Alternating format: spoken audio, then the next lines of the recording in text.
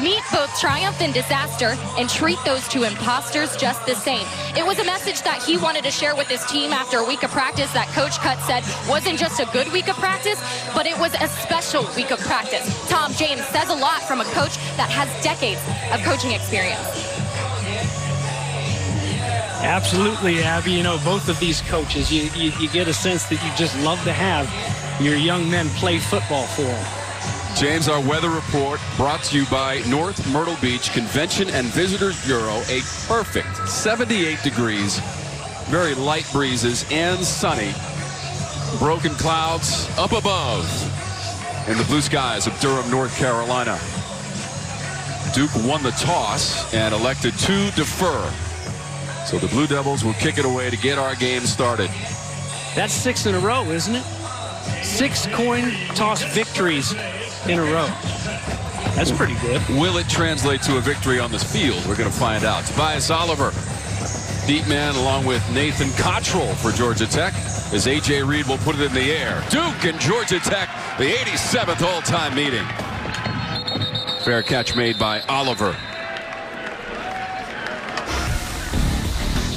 James Graham got his first career start last week against North Carolina for Georgia Tech. Completed 11 passes, 171 yards, and a couple of TD passes, James. Well, he's a guy who ran the single wing in high school. That's why he was there. Here's a new staff, but oh, guess what? He can sling it around the yard a little bit as well. And a little oopsie-doop Tim Tebow type of pass on LSU Florida weekend nonetheless. But just big future for this guy, the redshirt freshman. And he is our Hardy's star to watch. Ran for 48 yards in that game against North Carolina. This is Griffin. So James Graham, the redshirt freshman from Fitzgerald, Georgia. That's 9 yards on the play for Georgia Tech. Opening moments. 11 out of 24 a week ago against North Carolina. It was a loss, though, 38-22. Georgia Tech did compile 321 yards of total offense, and that a season high for the Yellow Jackets. 2 yards on the play is enough from Jordan Mason. It's a first down for Georgia Tech. Well, Jordan Mason, we saw the first carry by Jamius Griffin. Expect to see a handful of very good running backs here, and expect to see a few quarterbacks. We've seen plenty throughout the season for Georgia Tech here early on. Quick pass, short of the 40.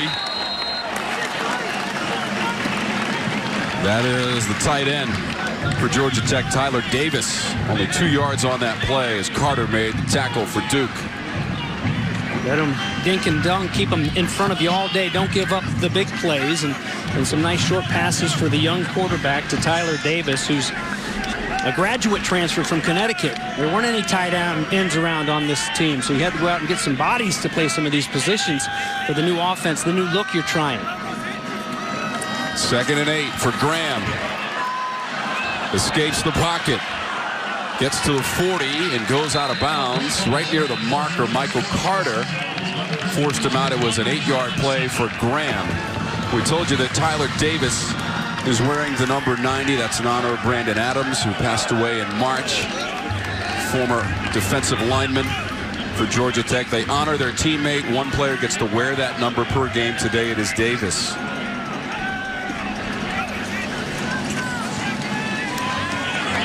That's Jordan Mason. Mason inside the 40. Back-to-back plays for first downs for Georgia Tech.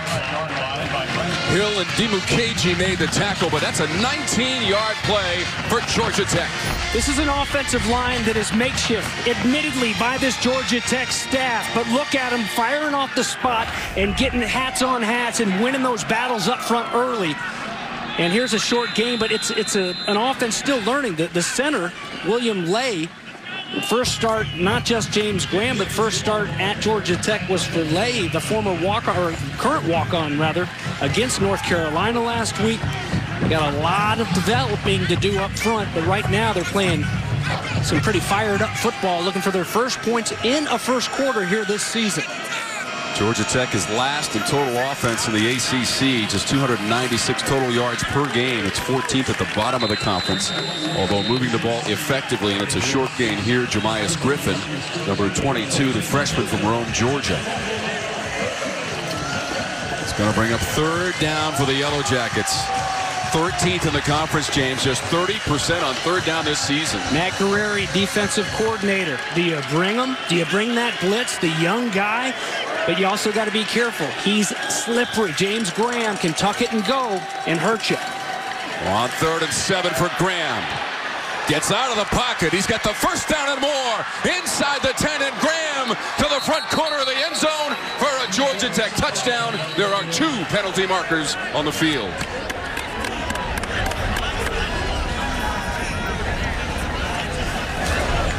Personal foul. Illegal blindside block. Number 15. Offense. 15-yard penalty. Repeat, third down. Well, point of emphasis, and James Graham just said it, how slippery he can be. It looked like Duke in their rush lanes, and there you're going to see it right there. And that's a point of emphasis, trying to keep it safe as possible down there for these young football players. And you better believe something that Jeff Collins and his staff have gone over time and time again.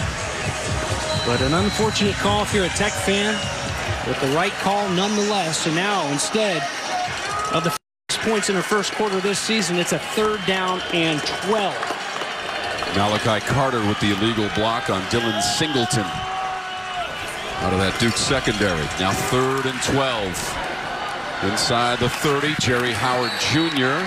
And that is going to be enough for a first down, just inside the 25. Now the mark is right at the 25, and that's what they needed. And yes, it is now confirmed. A first down for Georgia Tech on 3rd and 12. Coming out of the backfield and just turning on the jets.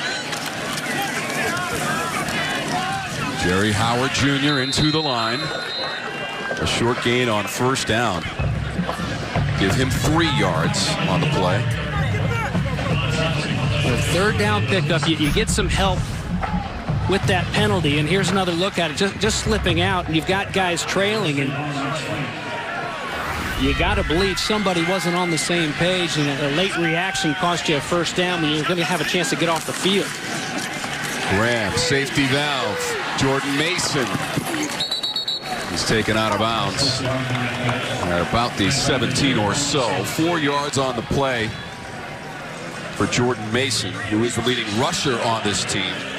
Comes up with the catch in this instance, his 8th of the season. I like the play calling here early for the Yellow Jackets. Dink it around. Some easy throws for your young quarterback, James Graham, who can also throw it deep. Nice touch on a long ball. We saw it a couple times against North Carolina last week. Get some confidence and some feel good here early as he gets lathered up. Graham's got an open man. Jerry Howard Jr.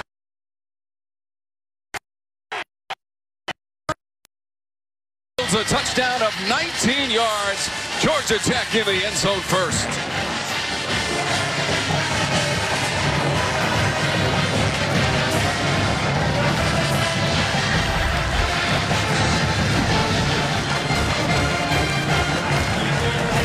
And for the first time this season, the Jackets on the board in the first 15 minutes.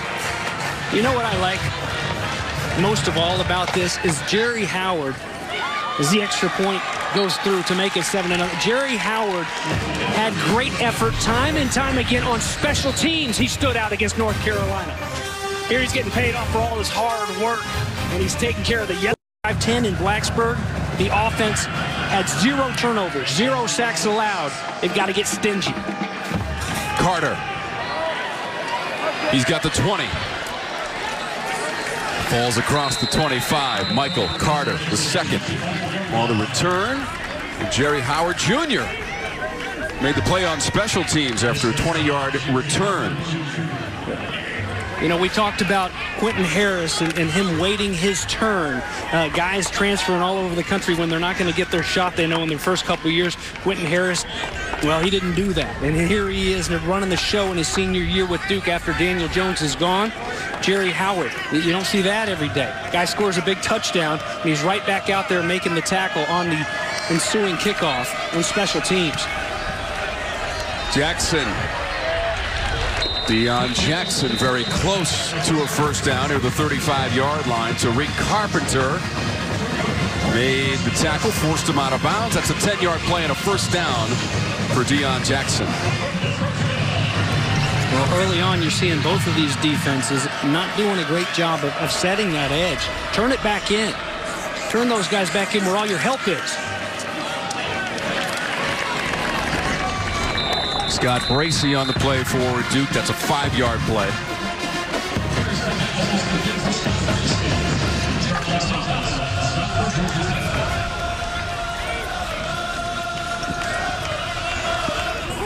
Bracey, the junior from Richmond, Virginia.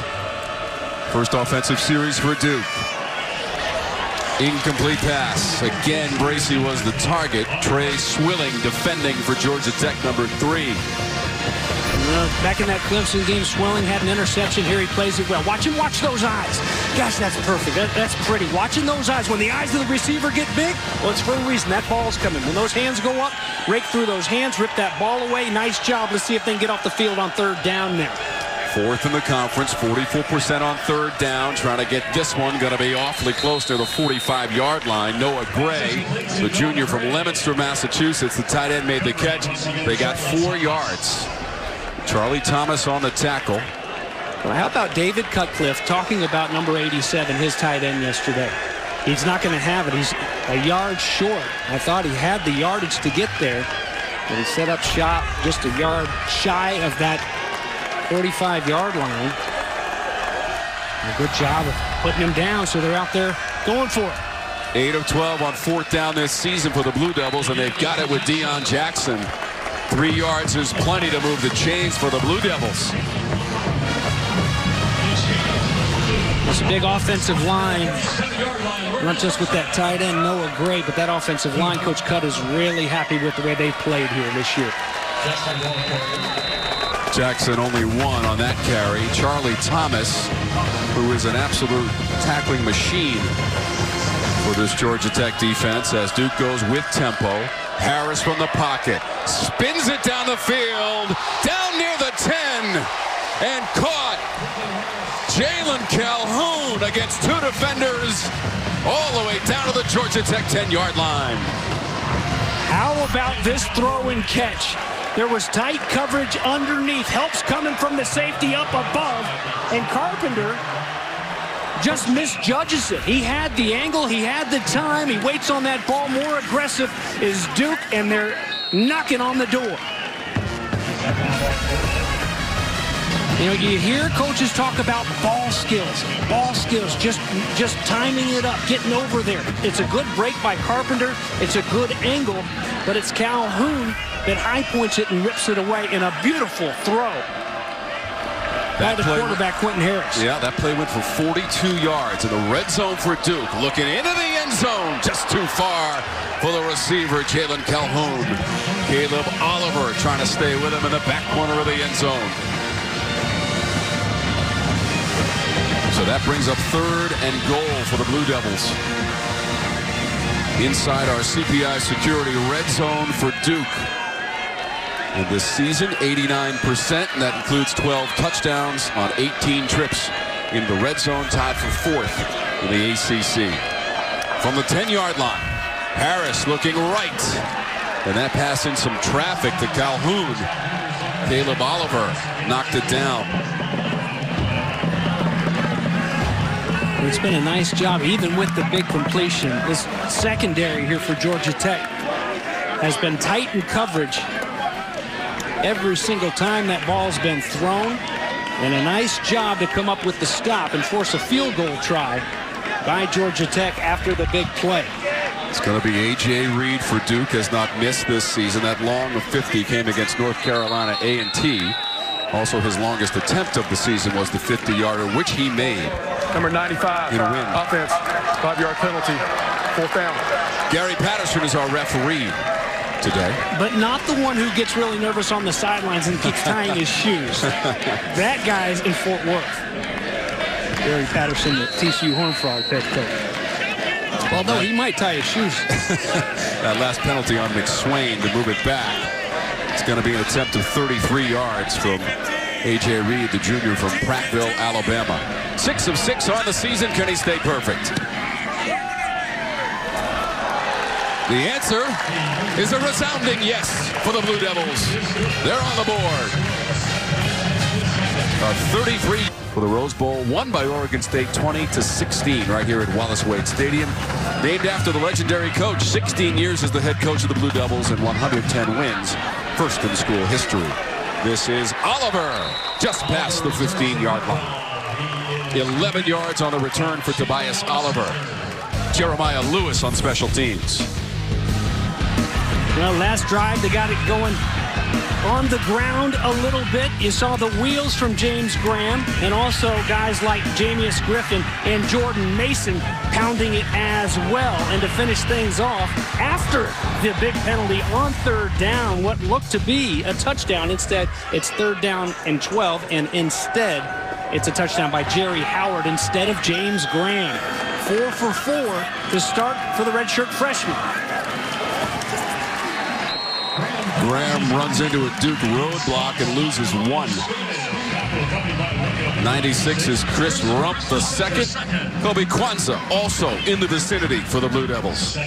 Chris Rump coming off an All-American freshman campaign a year ago out of Buchholz High School in Gainesville, home to the 4-time state champion swim team. 4 in a row, that is. Tina Bates is the head coach. 5 receivers set for the Jackets. Graham going down the middle of the field. Oliver had a couple of steps, but the ball was too far for Tobias Oliver. Dylan Singleton is back in coverage. Just in pass coverage, it's just too many times here today. You've seen backs slipping out of the end zone and guys kind of standing flat-footed in their coverage responsibilities. You certainly can't let a guy just run right past you because both of these quarterbacks, we've seen James Graham last week, Quentin Harris a couple times already today. They're going to put it on the money. So there's another big 3rd down. 2 for 2 on 3rd down. The pocket collapses. The ball's on the turf. Ball on the natural grass surface of Wallace Wade Stadium, covered by Georgia Tech, but a loss of 9. Victor Dimukeji with the pressure. It's going to be 4th down for the Jackets deep in their own territory. Well, it looked like they had Graham bottled up on the play that was called back earlier. Here they do a good job of staying in the rush lanes, and what looked to be good pressure for the redshirt freshman looking ahead. Coming off that blind side and coming hard and low, Victor Dimukeji making his 31st start today.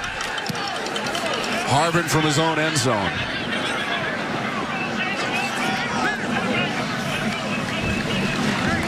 And they'll down it near that 45-yard line. The punt from Presley Harvin was 46 yards. All-conference punter for Georgia Tech. Deep in his own territory, Harvin has done such a fantastic job, as has that punt team for Jeff Collins and company here this year. And they get to eat first at pregame meals. That's muy importante for the guys in Atlanta. He says it's the most important team, most important unit out there. But even after the hard covering and the big punt, you still got Duke setting up shop about midfield to start this second drive. Dimukeji with his 3rd sack for the season there on 3rd down to force the punt. And that leads the team. His offensive unit is on the field with Quentin Harris. Swings it out to Calhoun. Cross midfield and into Yellow Jacket real estate. Wanye Thomas forced him out of bounds. They got 9 yards. You'll remember that combination. Harris and Calhoun combined for a 42-yard pass play, James, on the previous drive. Calhoun, just a freshman, a high school quarterback, one of many on this team, active early. First down yardage for Quentin Harris, the senior from Wilton, Connecticut. And a captain for the Blue Devils. 4 yards on the play, and the sticks are moving. How about that? Making his 8th start here today as a Blue Devil. We mentioned it off the top, Tom, but it's in this day and age, there are so many times this guy would have been somewhere else a long time ago. The pass to Bobo. Spins away from the first man and then goes grill to grill with contact inside the 30. He ran into Zamari Walton, 14 yards. Very close to the top of the turf. Yes, it was. Let's take another look at it. Now, that's, you know what? That's a catch, and it's a good call. They're going to look at it. It can hit the ground as long as the ground doesn't assist with the catch. So it's got to be evidence to overturn, and I'm not so sure that it will be there. Even though it did touch the ground, I don't think that that's why he made the catch. But we'll check that when we come back to Durham. The previous play is under review. Gary Patterson just taking off the headset. It was determined that the pass was incomplete. Please reset the clock to 4 minutes and 59 seconds. It'll be 2nd and 10 from the 42-yard line.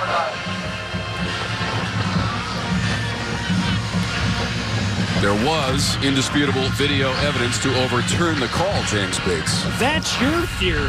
No, I get it. It's a tough one, and had it been ruled incomplete, it would have been an easy call. But the fact that it was ruled a catch on the field, I thought maybe that might give the catch a chance. 2nd and 10, nonetheless. Larry Malum is our replay official, with everyone in collaboration with the command center in Greensboro, North Carolina. So they overturned the previous play. This is going to be Durant on the run, and he'll get 4 yards for the sophomore. Bruce Jordan Swilling, number 12 on the tackle, the junior from New Orleans, Louisiana. So it's a 1-2 punch. What was a 1-2-3 punch? Britton Brown is officially out for the season. He'll have surgery, the other running back for Duke. Nice big hole opened up there for Durant, the sophomore out of McCormick, South Carolina, by that offensive line. Wallabaugh, the center. Wallabaugh? That's right? Wallabaugh? Say it with me. Wallabaugh. Well, it sounds good if you're a Duke fan, because he's a nice transfer in from Ohio State. And behind him, Harris churns, and it looks like he will get a first down here. So for the 2nd time in the game, Duke converts on 4th down. Wow, look at him going low. That's pretty. And that's pretty. Guys trying to get low. They're certainly used to that at Georgia Tech. Trying to get pad under pad, going up against that cutting offensive line so many years. Harris out of a sturdy pocket down near the pylon, knocked away. Tariq Carpenter back in coverage against Noah Gray, the junior. Much bigger body of Noah Gray. And again, I've been impressed early with this secondary of Georgia Tech. Wall him off. See how he's got a feel? He's not pushing, he's not interfering, but you got to have a feel for that body where he is. And as that route runner, you got to give your quarterback a little bit of space. Running out of room there, but a nice try. Good defensive play. This is Harris to the air again. It's complete near the 20-yard line at a first down. Scott Bracey racing down that 15-yard line. And taken down by Trey Swilling. 17 yards for Duke on the play. Back into the red zone. Starts up front. Good job by the offensive line, giving Harris enough time. Let that crosser come through, and Scott Bracey moving those chains. Good guys up front. There's Wallabaugh. 5 of 10 passing for Harris. They're going to run it up the middle with Mateo Durant doing the majority running on this drive, and Durant picking up 4 yards for the Blue Devils. 2nd trip to the red zone. They got a 33-yard field goal earlier in the quarter from A.J. Reed. David Curry, 16 tackles against North Carolina last week, a career high for him and the leading tackler for Georgia Tech.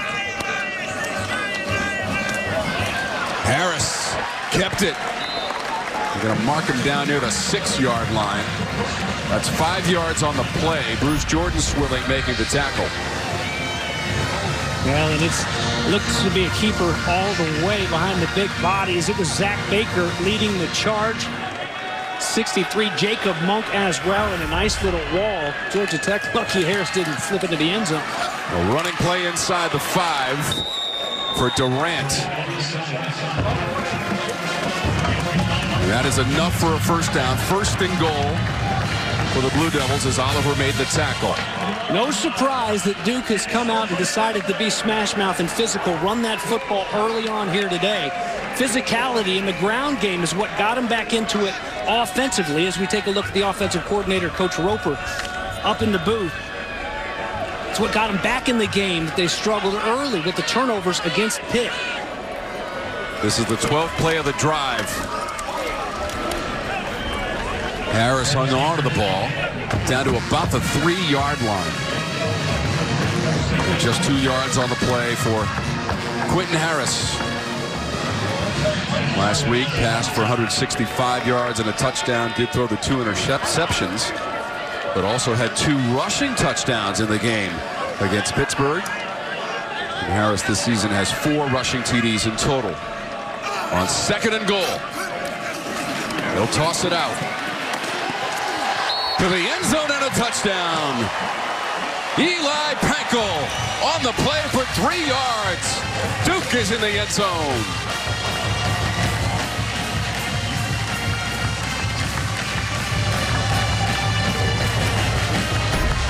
Quick pitch to the playmaker there in motion outside. Look at him blocking up front. And how about the blow coming across by Quez Jackson, the big linebacker. 6'1", 220, but it's still not enough. 6'3", 195, the freshman.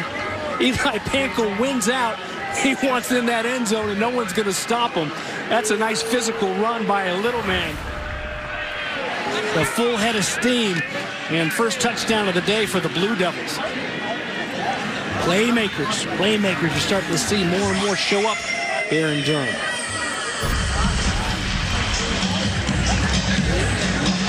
That's not bad for a guy who only played 2 seasons of high school football as they take another look at it. And that will be a touchdown. No body part hit before that ball crosses the plane of the goal line. Nice call there. But, yeah, a great basketball player and track star as well at Pendleton Heights in Pendleton, Indiana. First touch, first rush of the season, and first TD for Pankel. But he has 2 catches, and each of those have gone for touchdowns. Every time he touches the ball, he scores. He is 3 for 3 when he touches the football. Took it in from 3 yards away. And the Blue Devils, with the extra point, have taken the 10-7 lead. So with 1:18 to go, we go down to the field and Abby LeBar. Yeah, well, you talk about the youth of this young receiving corps as a whole. And we just saw that touchdown. Jake Bobo, he said they like to do things outside of practice and off the field together. It helps build that chemistry, which is important for a young receiving corps. One of the things they do, they like to go to other sporting events as a group. Soccer games specifically, I joked with him. I said, men's or women's more often? He said women's, for sure. The other thing is they order pizza and wings on Thursday nights, get on the jug machine, and they like to catch 50 or 60 balls, hang out. It's a great group thing to do to continue to build that camaraderie. Love it. The relationships, the friendships, you know, that's what, as much as anything, as much as playing in front of 90,000, as much as going to Death Valley and playing in front of a crowd like that, it's your friendships, your buddies, and hanging out with your boys. It means so much, and those are the things that I'll guarantee you that most football players will say they miss the most when their playing career is done. So number 6, 4-6 for the Duke, and he's Duke Blue Devils, and he's 3 for 3. 2 receiving TDs and a rushing TD on his 3 touches this season for the freshman. After going in from 3 yards out, there will be no return. Kickoff of the end zone. 1:18 to go in our first quarter. How about that? I mean, you had a linebacker, Tom, coming across. I mean, just coming, and it was a good angle. It was a good blow up high as well by the linebacker for Georgia Tech, Quez Jackson. You got to tackle him high there on the goal line. But Eli Pankel, it's that full head of steam. You know, speaking of soccer, they're going to the soccer matches here. Jeff Collins is actually named after a soccer player. How about that? On first down for Georgia Tech, it's Jordan Mason breaking through and past the 30-yard line, stumbling up to the 34, and Mason got 9. Leonard Johnson tripped him up. Jordan Mason, sophomore. Just that edge. They've had success, Georgia Tech has, just getting that ball outside. That would be a little bit more physical on the edges here defensively for Duke. This is Mason again. 5th carry of the game for Mason up to the 35-yard line. And that's a first down for Georgia Tech. Got 1. That was enough. He'll head to the sidelines.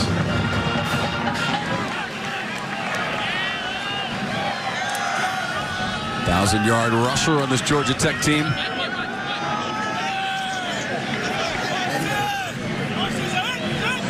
Twelve career rushing touchdowns from Mason. Had 2 of those in that incredible football game against the Citadel earlier this season that went to overtime.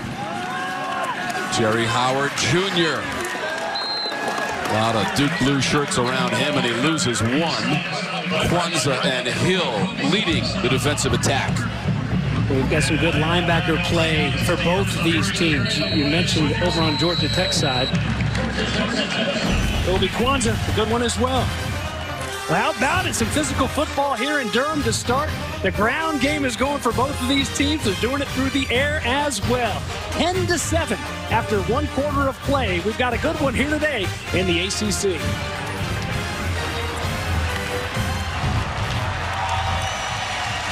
(10-7) Blue Devils lead. Tom Wormy, James Bates, Abby LeBar on the sidelines, ready to start the second quarter with Duke out in front of Georgia Tech in their 87th all-time meeting. And Georgia Tech with the football. Blue Devil defense making the play. Only 2 yards there for Georgia Tech, and Jordan Mason. And for more on the linebacking core for the Blue Devils, down to Abby. You mentioned that duo of Kobe Kwanzaa and Brandon Hill. The two had to step into big shoes this year after the departure of Joe Giles Harris and Ben Humphreys. And so I asked them what their relationship was like since they've grown together, built that chemistry to step into this role. And you know it's a good one. They said their favorite thing to do together is watch anime and go to Waffle House. It's a good combo. Let's see what they've got here on 3rd down, Abby. 2 for 3 on 3rd down. Graham on the run, unloads it. The ball knocked away up near midfield. Tyler Davis was the intended receiver. Waters in there, who had the big pick on the in the first quarter against Pitt at the goal line. You got to help your guy out.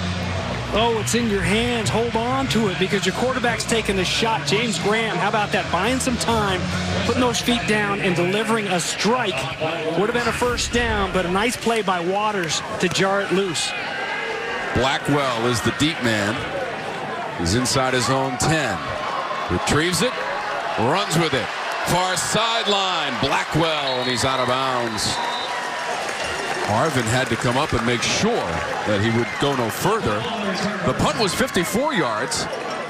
The return from Blackwell was 32 yards.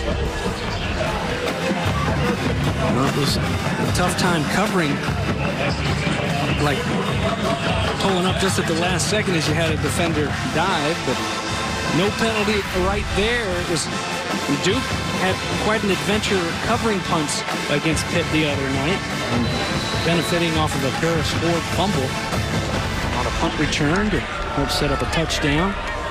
Take a look at those stats now.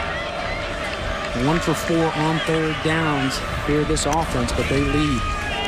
They did convert both of their 4th down chances. This is down the far sideline inside the 20, and it's caught. Darryl Harding Jr. against Trey Swilling, and Harding Jr. wins the fight for 41 yards for the Blue Devils. Well, and it was a fight. Swilling wanted a flag for a little bit of a push-off, and he won't get it right there. That's just football, and that's a nice no flag. And Harding, a freshman. Again, we talked about the youth on this team. The youngsters are stepping up. Panko with the touchdown. Harding with a big catch there. But you do have a yellow jacket down on the field. And for Georgia Tech, he did walk off the field under his own strength of being attended to by the training staff for Georgia Tech. It's that last big play. First couple weeks, we've seen a lot of guys running free in the secondary. We haven't seen it, even though we've had some completions here by Duke and Swilling wanting the push off. But, you know, that's to be expected. And you let them fight, but just what I would say is, I like it, but let's be consistent. You know, because so many times you'll see a little hand fighting on the other side, and then you get a flag thrown. So if that's the way you're going to call it, keep it up. But even as a defender, I think that's a good one to keep the flag in the pocket on. And how about the job that Quentin Harris has done?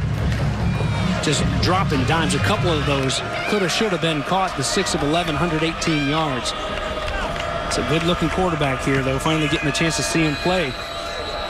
After Daniel Jones on his way, the 6th pick overall last year to the New York Giants. Last pass to Harding went for 41 yards. They'll rush it with Durant. Cut down at the 15-yard line. Christian Campbell, number 10 for Georgia Tech, after 4 yards for Mateo Durant, the sophomore. Nice job by Campbell to get rid of the blocking at just that angle. So many times you see guys come up and got to go make the play for no gain. Hey, 2-3 yards, let them gain it, but don't let them have the big play by missing a tackle. Nice job to drop them, keep them in front. 2 for 2 in the red zone with a field goal and a touchdown for Duke. Durant unable to get away, and no gain on the play. Kelton Dawson, number 91.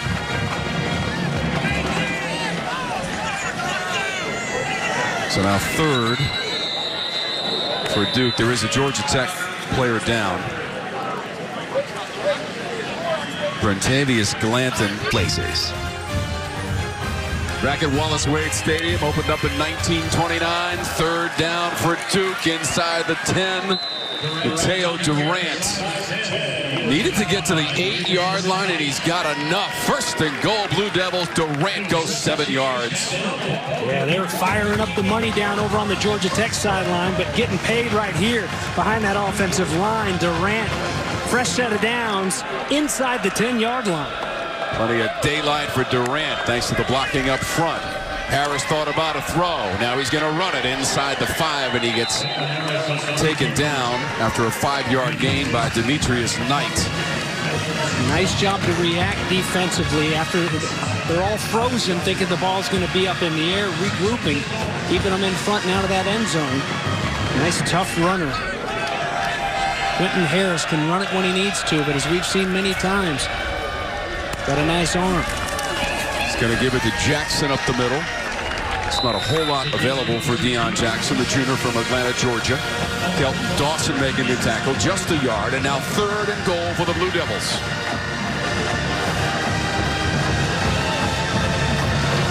Just converted on 3rd down a moment ago. They're 4th in the conference on the season, 44%, 2 for 5 today.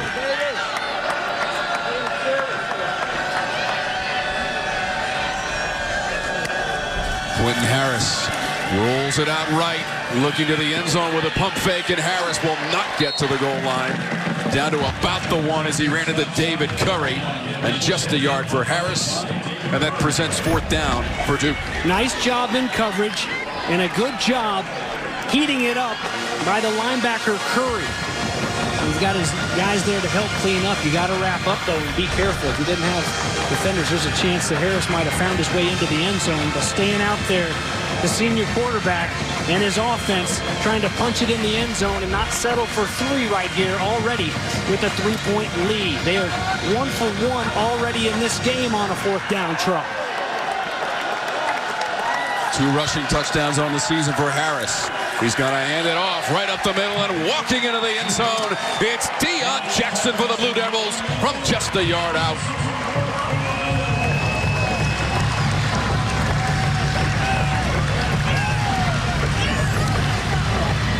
For a couple 4th down tries here today, there has been absolutely no hesitation from that Duke sidelines. You're staying out there. They go behind Wallabaugh, Zach Baker, Casey Holman. Left side of that line, big Zach Baker, the left guard, a senior from Green Cove Springs, Florida. So on 4th down from a yard out, Deion Jackson takes it into the end zone. The Blue Devils touchdown. Look at him fire off the left side of that line, Tom. That's an offensive lineman's dream. Let's keep running. He's going to join us in the second half, so make sure you stick around. Coach Steve Spurrier and his 1989 team being on here today. ACC champs as the head coach of the Blue Devils. This is Oliver on the return past the 25-yard line.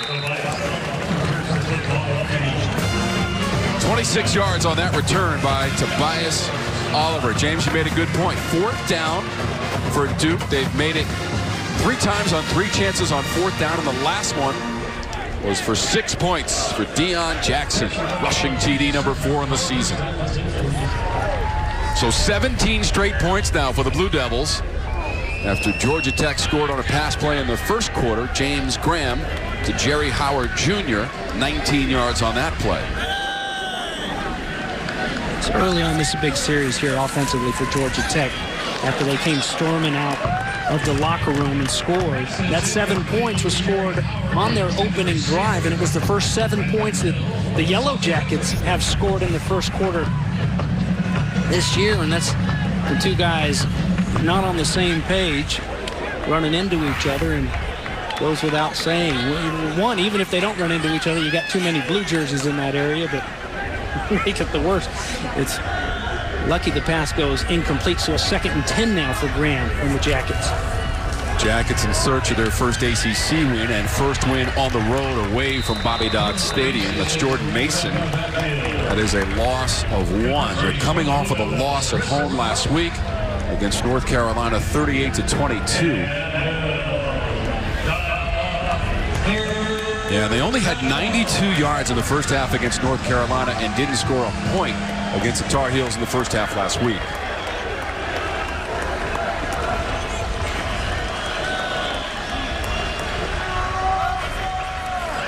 Third and 11.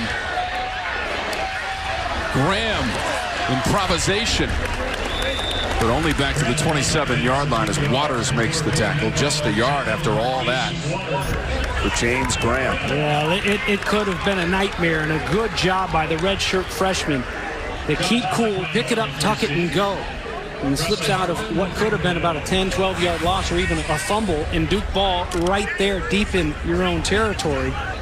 Nice job by Graham. Get me what you can. Let's punt it and get out of here. Second straight 3 and out for Georgia Tech. Harvin's punt to the 20, and Blackwell. Ball's on the turf. Duke able to cover. Ooh, that was a heck of a boom by Harvin. Good coverage. Askew down there almost jumped right on it. James, the punt was 56 yards. Jeremiah Lewis was able to cover this one. There he is, 39, Duke Blue. Issues for Blackwell. Well, got to be around that football, and a nice job to jump on it and tuck it in. You see him curl to the side. That's a lost start as well. So many times you'll see that the team maybe doesn't practice it enough. They're practicing it here in Durham. Tuck that ball, and then you curl those legs around it and roll over it so nobody can rip it away. James, that sun is 93 million miles away, but may have played a factor as Blackwell tried to field that punt and was unable to do it cleanly. This is Calhoun. That'll be in the books as a pass for 3 yards. Justice Dingle on the tackle, Georgia Tech. Well, and quick over the ball, trying to keep an already tired defense worn down. They do a nice job of stuffing the run right here on 2nd down, though, to force a 3rd and long. 93, Chemedza there on the stop. And with the tempo one more time. Well, substitutes that Georgia Tech can match and try to catch their breaths, but that's one thing that hurts when your offense goes a quick 3 and out. Your defense right back out there. Can they get off the field here? 2 for 6 on 3rd down. Time for Harris. Pass complete. 35-yard line, Calhoun.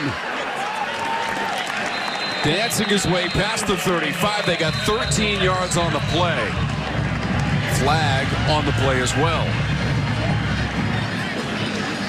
Nice protection early for Harris. The pressure came late, and you had Oliver falling down. Personal foul, targeting, number 5, defense, 15-yard penalty from the end of the run. Previous play is under further review.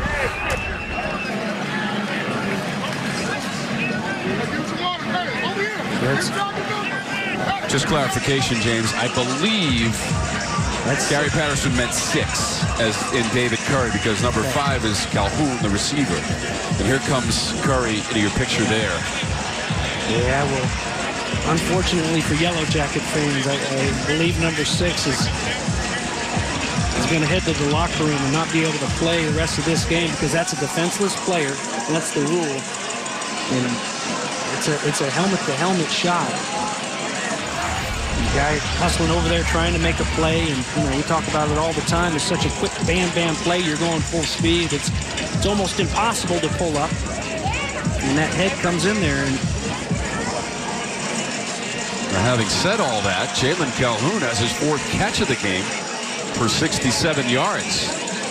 And again, it is a targeting review, and we're watching number 6 in white, David Curry.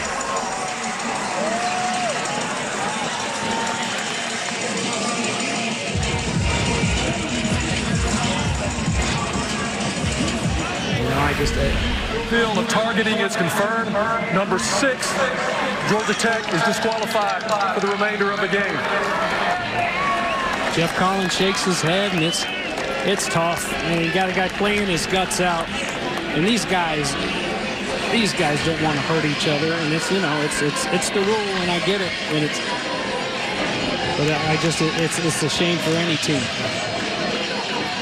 But that's the right call in the way the rule says. But 16 tackles, you mentioned, Tom, against North Carolina, coming off a career high. 36 tackles in the last 3 games, but they'll be without his services here the rest of the day. So David Curry makes that long walk to the visitors' dressing room here at Wallace Wade Stadium, Brooks Field. Jackson. 2 yards for Deion Jackson. Blue Devils are 3-2 on the season, 1-1 in conference play, coming off the loss Saturday against Pittsburgh here at home. That stopped a 3-game winning streak, 33-30. And now Duke has lost 9 of the last 10 against Pittsburgh, the defending champs, in the chaotic Coastal, full of chaos thanks to the loss last night for Virginia to Miami. That at Hard Rock Stadium. NC State defeated Syracuse on Thursday. 2 games already completed in the ACC.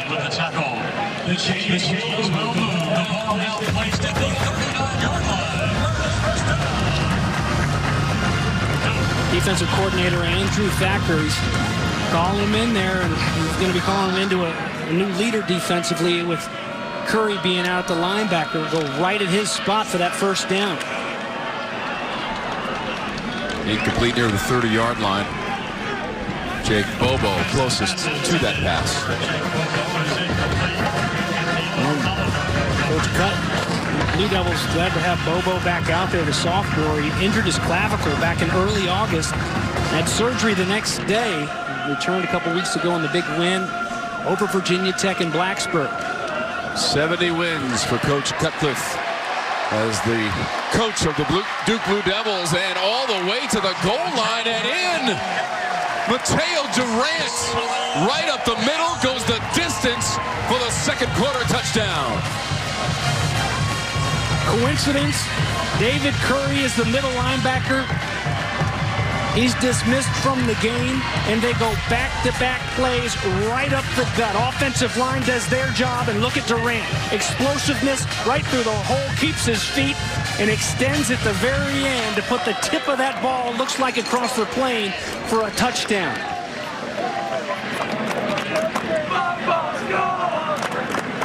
If it's enough, it's a 39-yard run for the touchdown for Mateo Durant.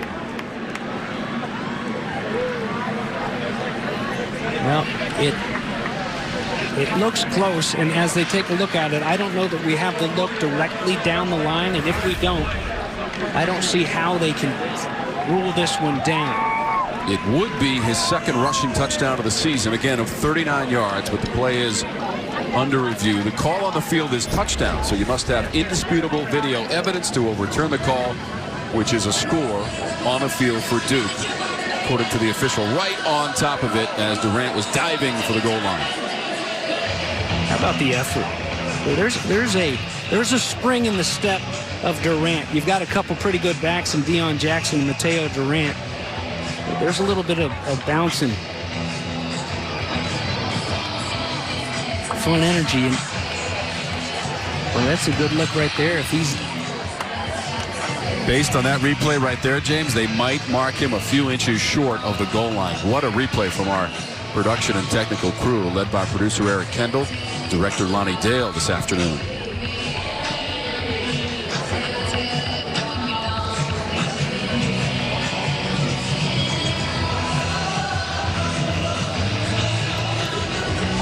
I think that replay where we showed him going down, the left hand cradling the football, but the nose of the football not quite breaking the plane of the goal line. After further review, it was determined that the ball carrier's knee was down when the ball was over the 6-inch line. The first and goal at the 6-inch line. I didn't know there was a 6-inch line. Wow, now that is some precision. And maybe it's the 6-inch blade. Wow. One blade of grass. They should paint it. By the way, when you look at this field quickly, it looks like a synthetic surface. It's just that good. It's a long 6 inches, but it's half a yard would be. How's 18 inches sound, James? Yeah, 18-inch line. I mean, I don't know. Wes Jackson, that linebacker that is now in for David Curry. It's a game of inches.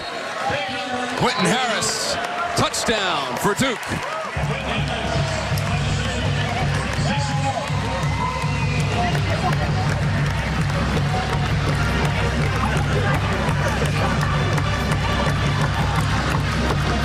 How do you mark that one on the score sheet, James? 6-inch run. Touchdown from 6 inches. Quentin Harris. Didn't have to do a whole lot there. Just gained 6 inches and you got 6.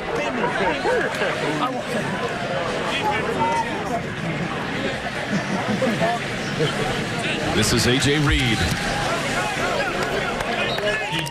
Well, it is lunchtime after all. What do you want, a foot long? Nah, just give me a 6-inch. 24-7 from just a yard out. It is Quentin Harris taking it into the end zone for Duke after the long run from Mateo Durant. Set up the touchdown from inside the 1 for Harris. And the rushing TD for Quentin Harris, his 5th of the season. On the line with the coaching staff, things are clicking for Duke. 24-7.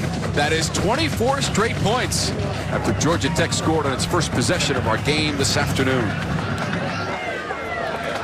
Would they have 27 unanswered in the second half against Pitt?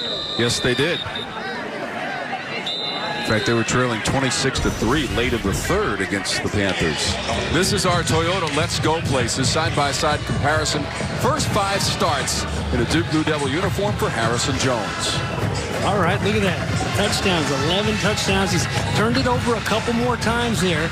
Quentin Harris, we saw the 2 last week against Pitt. But man, that's pretty spot on, isn't it? With the exception of the rushing yards over here. But you know what? That's the thing. Daniel Jones, he doesn't look like a guy that you would call a runner, but how many times did we see in his career at Duke where he would tuck it and get exactly what you needed? Third down situations, whatever. Blue Devils last year with Daniel Jones at quarterback, 8-5.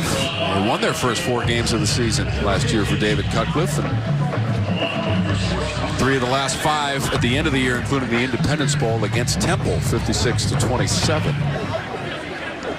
That is where Jeff Collins was the last 2 years as the head coach of the Owls. Had 15 wins. Now taking over this Georgia Tech program, they need a jolt in their offensive scheme. With 6:25 and counting here in the half. Kwanzaa, Hill, linebackers combining on the stop of Graham for 6 yards. Well, Hill has had a very active day defensively. Had 7 tackles in the first quarter, 11 last week against Pitt. We'll shut them down shy of that 3rd down marker. And boy, do they ever need to convert right here. Georgia Tech, 3rd down and 4, they'll call it. 2 for 5 on 3rd down. Graham looking across the landscape, has to take off. veering off to the left near the 35-yard line. That's what he needed to get to. They're going to mark him at the 34 as he got 3 yards. Brandon Hill again on the tackle. That's a good effort and a good job, too, defensively. Rallying to the football and to shut them down shy. They'll leave that offense out there. You got to be careful defensively. You can't give them a freebie on a 4th down and short. Georgia Tech still with those timeouts. They may try to pull them off sides. But we absolutely can't afford to get stuffed here on 4th and short. 2 for 7 on 4th this season. They're going to be 2 for 8. Kobe Kwanzaa in the backfield, dropping Jordan Mason for a 3-yard loss on 4th down. Well, Abby talked about the big shoes that are being filled there in the linebacker position. Giles Harris and Humphreys are gone. Or are they? They just reload there at the linebacker spot. Kobe Kwanzaa leading the team already coming into today with 4.5 tackles for loss a game. And a great big one there on 4th down to shut it down. And with 5:02 left before halftime, a chance for his Duke Blue Devil offense to come out there and add to an already pretty big lead here in the first half. Just over 5 minutes to go in our second quarter. Blue Devil offense back on the field. Deion Jackson. Giles Harris and Humphreys, for the longest time, they were so much fun to watch. The tag team duo combining for 586 tackles in their career here in Durham. And there's Brandon Hill and Kobe Kwanzaa, who they were mad that they weren't put as roommates early on, like Humphreys and Giles Harris. But like Abby said, they made it happen on their own. And there's a flag down. Flag on the run by Deion Jackson. 6 yards. Again, there is a penalty marker prior to that play. 246 yards of total offense. Number 50, offense. 10-yard penalty. Repeat 2nd down. Wallabaugh. We put 40 seconds on the play clock. Right there in the middle, the center, Wallabaugh. The player helmet came off. Transfer from Ohio State, just grabs him and wrestles him down. His dad, Tom, played football at Syracuse and then in the NFL for 9 seasons. And his mom, she was a Syracuse athlete as well. Played field hockey up there. Inside of 4.5 minutes to go now. Another penalty marker is out on this play. It's Jackson sprinting out. Once again, a flag is thrown. The play went for 13 yards, but let's see what the penalty marker is. Personal foul. Illegal hands to the face. Number 32, defense. 15-yard penalty from the end of the run. Automatic, 1st down. 32 is Yunjuan. Correction, half the distance to the goal from the end of the run. Sylvain Yunjuan. Player from Belgium in this lineup for Georgia Tech. I couldn't see it, but just, it's a big hurt after the right side, 32, hands to the face.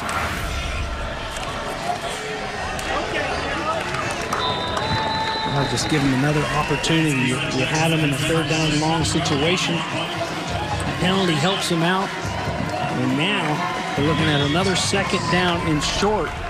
The offensive line has done a fine job, not only in pass situations for Quentin Harris, but delivering that first blow, getting off the spot and pushing that defensive front back. 4 for 4 in the red zone in the game for the Blue Devils, busting out to the left side. Deion Jackson rolling his way to the house at 7 yards.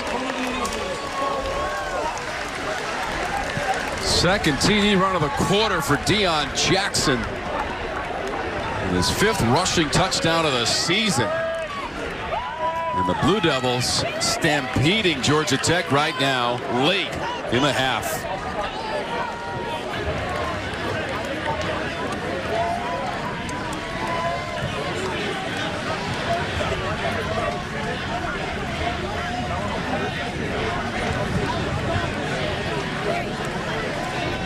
A.J. Reed, 30 31-7 Duke, 31 straight points after Georgia Tech scored on its first possession.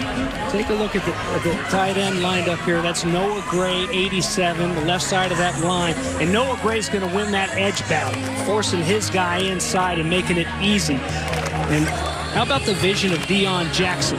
Initially, he's up. It's clogged up because, you know, defensively, everyone's jumping in there. They've been hurt inside, so people are cheating a little bit. Gosh, I got to help out, got to help out. You jump inside, you try to do too much, and then you've got a guy like big Noah Gray helping to lead that charge. And, you know, Coach Cutcliffe, as one could imagine, I mean, just loves his players and has done so much for them that you wouldn't believe. But I don't know that I've ever heard him talk about a guy like he did Noah Gray.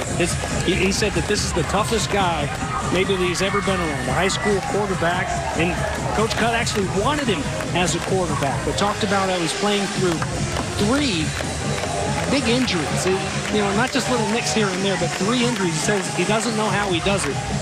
He's catching balls for Quentin Harris, but he's also leading the way on runs like that.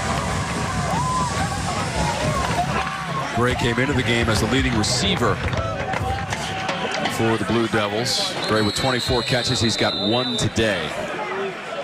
No return from Oliver. And the defensive scheme, offensive principles, all being executed at a very high level by the Blue Devils today against the Yellow Jackets.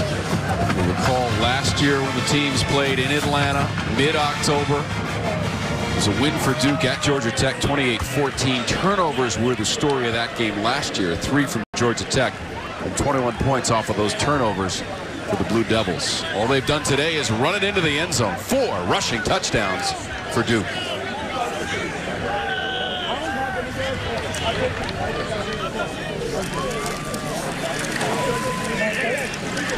Graham throwing on the run, and that one is incomplete. Looking for Marion Brown. And before the second down play, first a quick word from Advance Auto Parts. I can sign 12 autographs in 6 seconds. So reminding you to check your battery this fast, easy. That is the 5th straight incomplete pass from James Graham.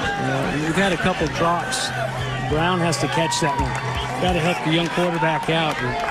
The guy the coaches call electric fast, Marion Brown from Jefferson High School down in Tampa, Florida. 100-meter finalist in high school. So you got to get him the ball. We're trying to get him the ball, but you got to hang on to it. Penalty markers on the play. Whistle stopping. Before the snap, timeout, Georgia Tech. That's their first timeout of the half. Correction, timeout for Georgia Tech. Now it is 31-7, James, but I'm sure David Cutcliffe has made it aware to his team that Jeff Collins' team last week in the second half rolled up 229 yards and all 22 of their points in a losing effort against North Carolina a week ago at home in Atlanta. Yeah, held scoreless there in that first half in the 38-22 loss there in Atlanta. And you know, in that second half, they averaged 8.8 yards a play in James Graham's first start.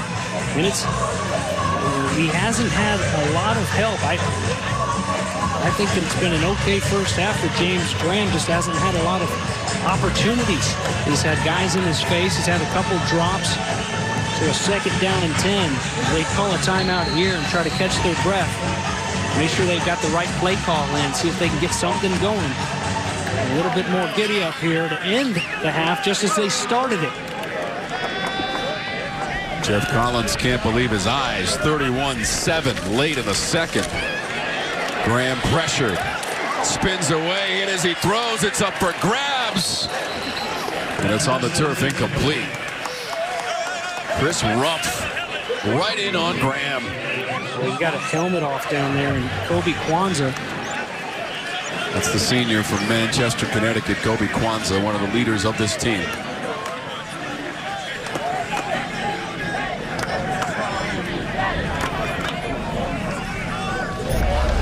Hopefully he's all right. Ball seemed to hang up there forever. And the pressure once again in the face of James Graham. And Yellow Jackets lucky as can be that that ball found the turf. There's Kwanzaa and his helmet coming off, and like it was helped to come off, but no penalty flag, so Kwanzaa has to leave the game for a snap. And it'll be a 3rd down and 10 here.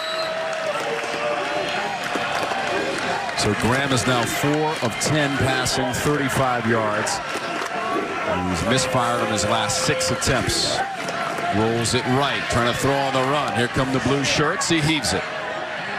And it sails out of bounds, despite the effort from Tobias Oliver. That's a name we have not called a whole lot today, James, and he's a player who needs to be involved in this offense for Georgia Tech.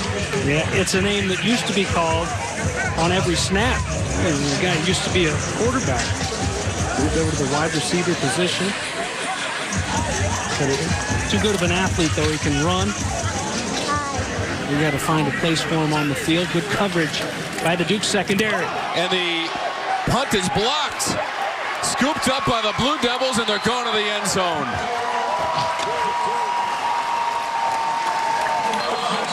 They blocked the punt.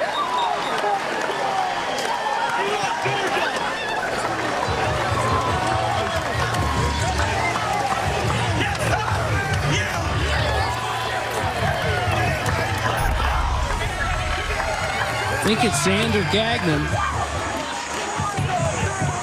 Does a good job of going airborne, and he's taking a chance. You're rolling the dice there by going straight at that kicker and leaving your feet. He runs into him, you see, but it doesn't matter if you hit the football. A great job to go up and high point it, knock it down by the junior, and then scooping it and scoring it is Jackson. Javon Jackson knows what to do with it. So the Blue Devils get the block and the return. 14 yards into the end zone for Jackson. Whole lot of congratulations on that sideline. 38-7 now. Gagnon came in, blocked the punt, and Duke takes it to the end zone.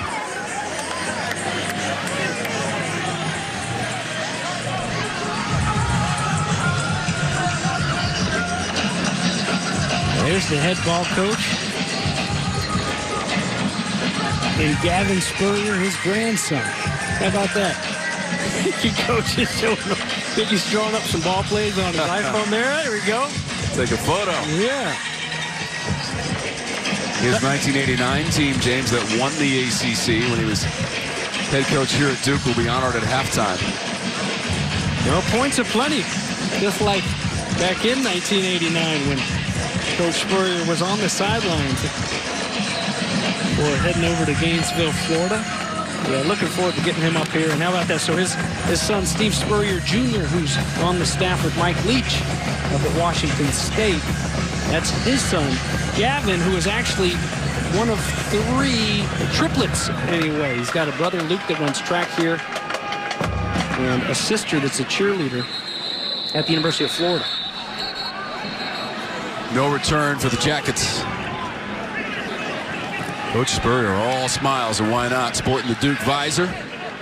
I love that he went over during the game. We got a picture of, hey, you know how to work this? Take a picture for me. Shoot, it's my grandson. Scheduled to join us in the 3rd quarter, the head ball coach, James coach in the mid-90s, 1996 for the national championship at the University of Florida. 1979, Spurrier was quarterback coach at Georgia Tech. Yeah, he's got some ties to both schools. Head coach from 87 to 89 here in Durham. 2-time ACC Coach of the Year. This is Jordan Mason for a first down for Georgia Tech. 1989 ACC champs to be honored at halftime. 18 yards for Mason. Well, and you know, Tom, is you go up and down the list of accolades. I don't know if you can do much more in college football than Steve Spurrier did, but I guarantee you, tops is that ACC championship here at Duke. He talks about it every chance he gets. He's so proud of what they did here in Durham. What does he say when he talks about it, James? You know what he does say? False start, offense, number 15, 5-yard penalty, still first down.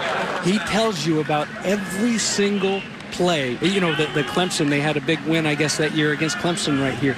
And it just, he will go through that game and the plays like it was yesterday. You know, what was our score last week? Louisville and Boston College. 41-39. Okay, 41. Well, I'm glad I got you up here. But it's just, you know, it's amazing just how he remembers. I would guess every game he's ever coached in. Woo. Midfield, complete. Adonicus Sanders. 12 yards for Sanders. Catch and first down for Georgia Tech. How about the zip on that ball from Graham? Showing you what he can do when given a little bit of time. Nobody there in his face. He's going to come firing off. Good job on the route by the sophomore Sanders to get inside. Look out, a little bit of time here. 2 minutes to play, trying to do something.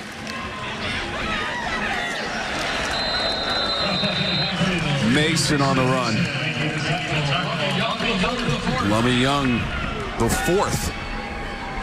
Number 23 and a sophomore from Anderson, South Carolina. Loss of 3 for Georgia Tech. So if you're Georgia Tech and head coach Jeff Collins, offensive coordinator Dave Patnode,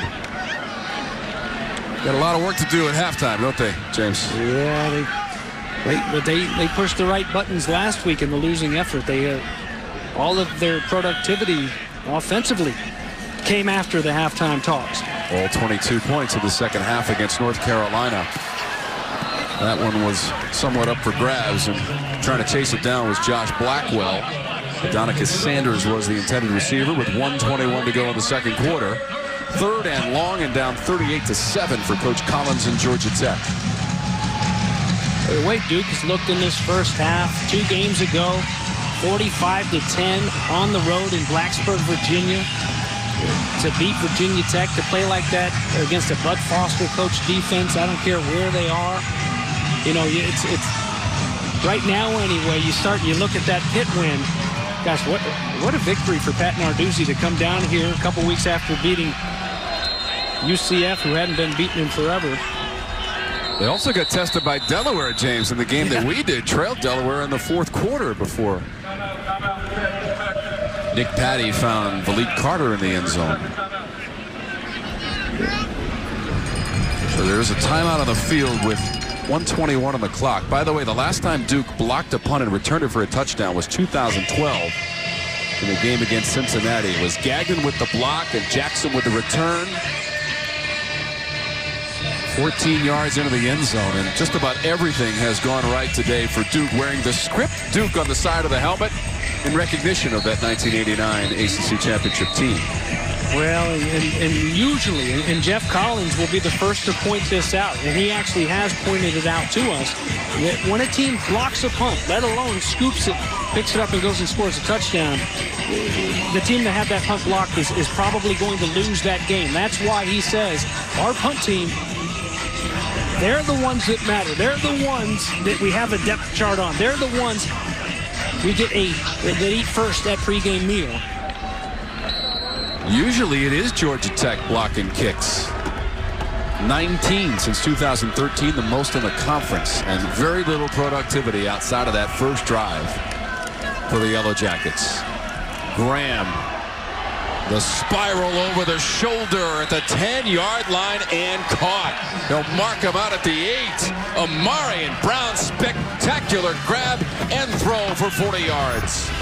Wow, the 100-meter finalist. You know what starts is just when you start that route going north and south, you run it and you give yourself some padding on that sidelines. He did just that and gave his quarterback a chance to drop a dime. First and goal for Graham to the goal line, and he's in. Georgia Tech with a late touchdown. 8 yards on the run, James Graham.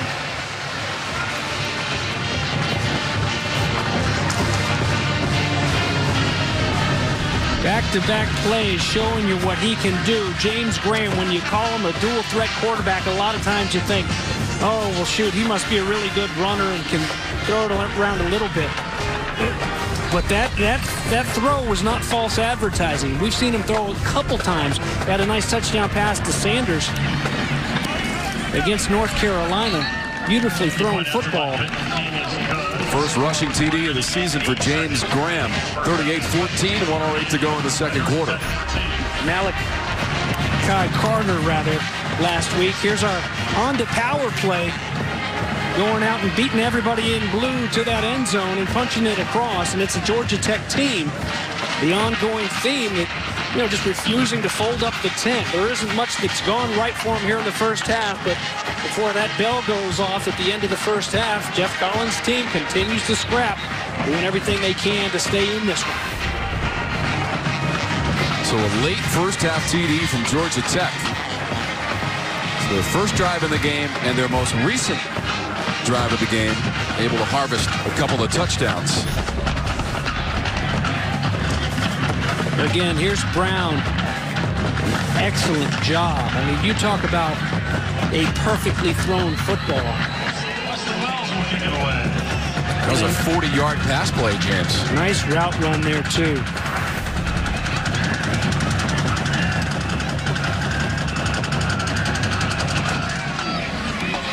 Jackets desperately needing those points, and they got them late here in this quarter. Carter on the return, spins at the 20. Trying to sidestep a man at about the 23-yard line. That return by Carter is 17 yards with now 59 seconds to go in our second quarter. Keep in mind, the Blue Devils have won 2 in a row, 4 of the last 5 in the series.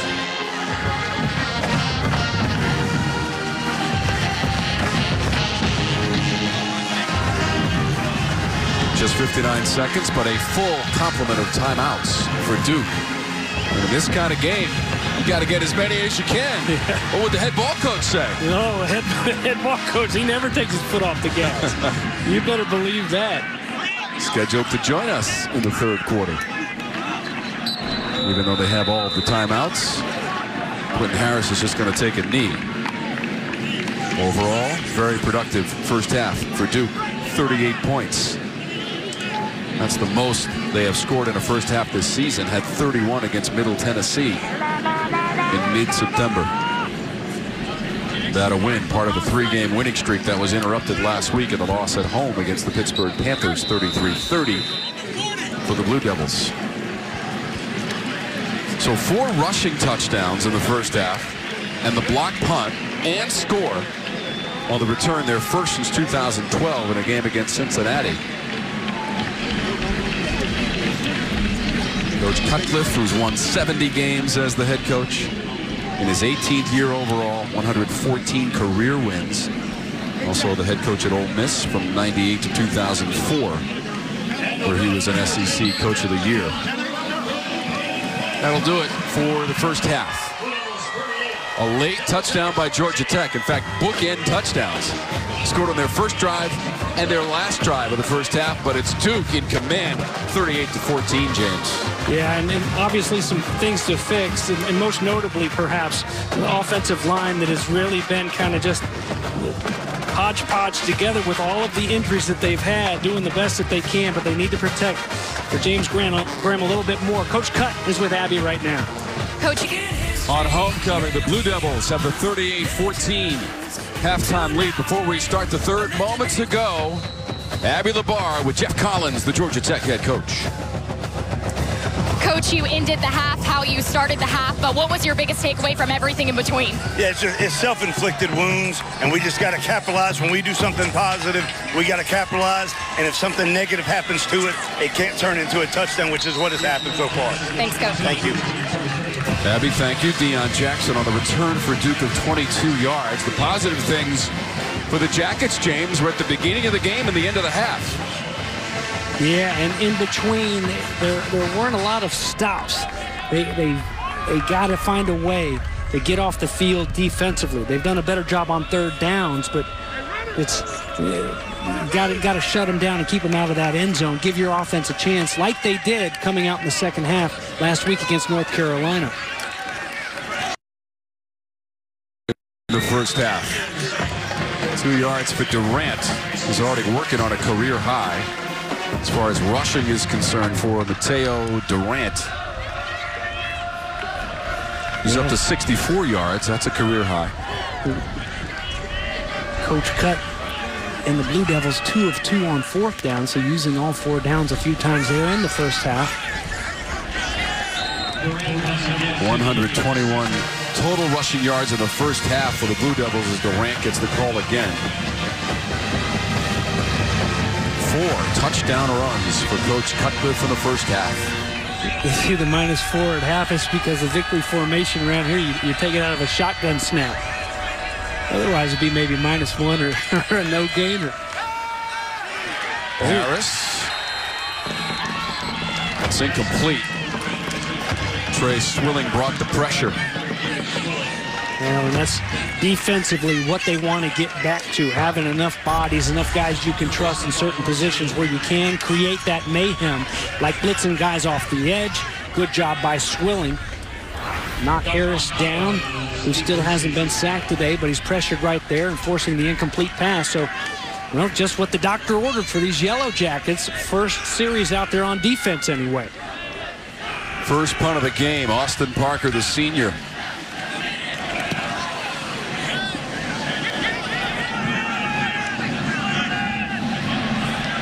Blancato watches it roll down near the 10-yard line. The punt was 53 yards from Austin Parker, senior from Mount Pleasant, North Carolina. So if you're talking momentum, James, I think you'd have to favor Georgia Tech at this juncture. The touchdown at the end of the first half, and then 3 and out, and a first in this game for Duke, a punt. And back to Georgia Tech and its quarterback, James Graham, a rushing touchdown and a passing touchdown in the first half.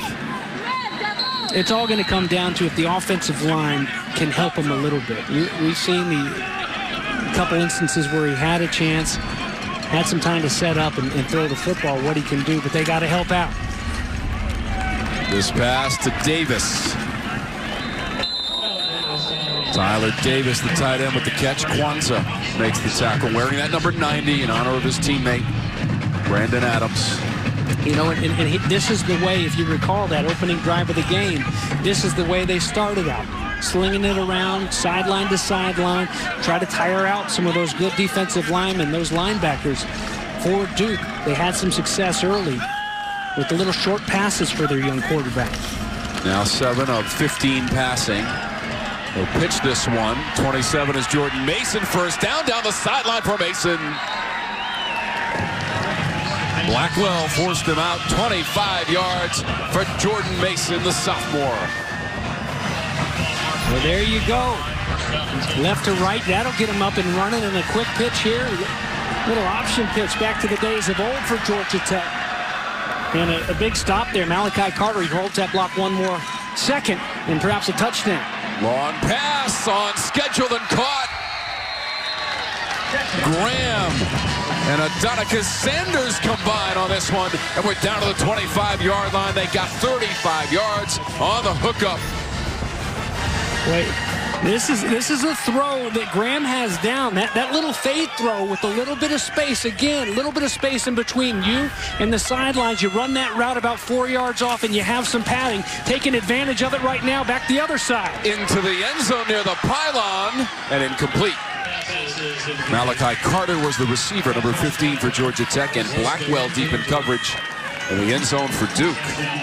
I like the look of Georgia Tech coming out of the locker room, James. They are heaving it. Absolutely. Going left to right and coming back the other side. And a nice job to not give up, to continue to fight by Blackwell. Rip that football away. And what looked to be right there in the breadbasket for a touchdown. And a quick strike by Georgia Tech. Instead, it's 2nd down and 10. Graham looking left all the way. Just has to heave this one. In fact, that'll go about 4 or 5 rows up. You need to put nets up. You're sitting in foul ball territory.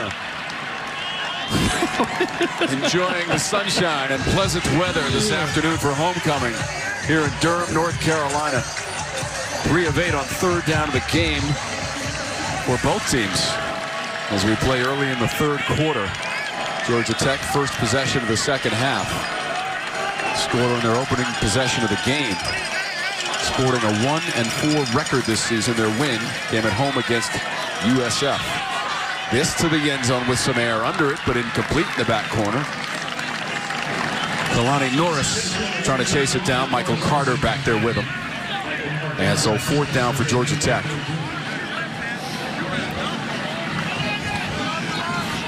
Well, would have liked some points there. Big points instead of a try at 3 for Jeff Collins, but you got to be happy with the way he came out and made something happen here offensively. Hoping now that it's not all for naught. Brenton King, 42 yards away. Accurate. Distance and direction from Brenton King. Second made field goal in 4 chances this year. And Georgia Tech on its first possession of the second half puts up 3 points on the field goal by King. And have played every year since. In fact, Duke, when they played in 1993, was 9-0 headed into that game in Atlanta at Georgia Tech and lost to the Yellow Jackets 6-0. Their only loss of the season at the hands of the Georgia Tech Yellow Jackets back in 1933.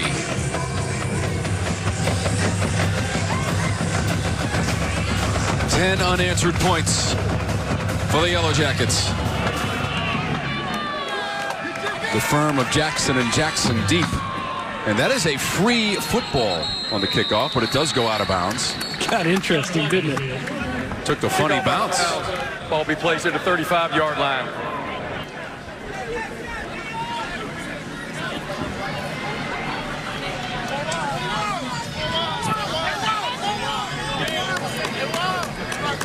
A kickoff by Wesley Wells out of bounds, and the flag on the play puts the ball up at the 35-yard line. Well, one thing we haven't seen in this game that we've seen in just about every game from this Duke offense, believe it or not, a little bit of that triple option look, and it really was the spark that they used to try to fight back into the game last week. Not that they've needed it very much here today. They've done a fine job running the football, just lining up and going behind the big offensive line. Harris sliding safely into second base with a 6-yard gain. Speaking of baseball, when we met with David Cutcliffe yesterday, he rolled in with the New York Yankees visor on. He's looking forward to the playoffs. He was pretty jazzed about the Yankees, and you know, I'm always jazzed when we get a chance to sit down there and let him reminisce and tell us some great stories, not just about football, as this one looks like it'll bring up a 3rd down and short, stop just shy, but just life. And what it turned to yesterday quite a bit was him as a kid wanting to be a New York Yankee growing up. Quick on the snap here. Should be enough for the first down to Jackson. David Cutcliffe, 65 years old, from Birmingham, Alabama, was a student assistant coach at Alabama under Bear Bryant. And the rest, as they say, is history. 12 years the head coach at Duke.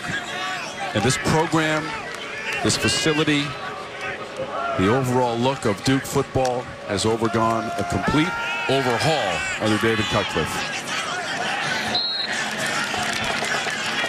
5 winning seasons in the last 6 years. Best winning stretch since the mid-1960s, and bowl eligible 6 times in the last 7 years. Duke had never been bowl eligible in back-to-back years until 2012, when they went to bowls from 2012 to 2015. When you break it down, what David Cutcliffe has done with this program is amazing. Violent tackle there at midfield as Deion Jackson was pulled to the turf after a 2-yard gain. 3 and out for Duke, first offensive series, and here's a chance now at midfield with a 3rd down and 7 for Georgia Tech. Get off the field one more time, trying to get set up first though. From just shy of midfield, Harris back to pass, pocket starts to crumble, he goes forward and goes down. Just got back to the original line of scrimmage. That brings up 4th and long for Duke, which did not punt at all in the first half. This is their 2nd punt of the 3rd quarter.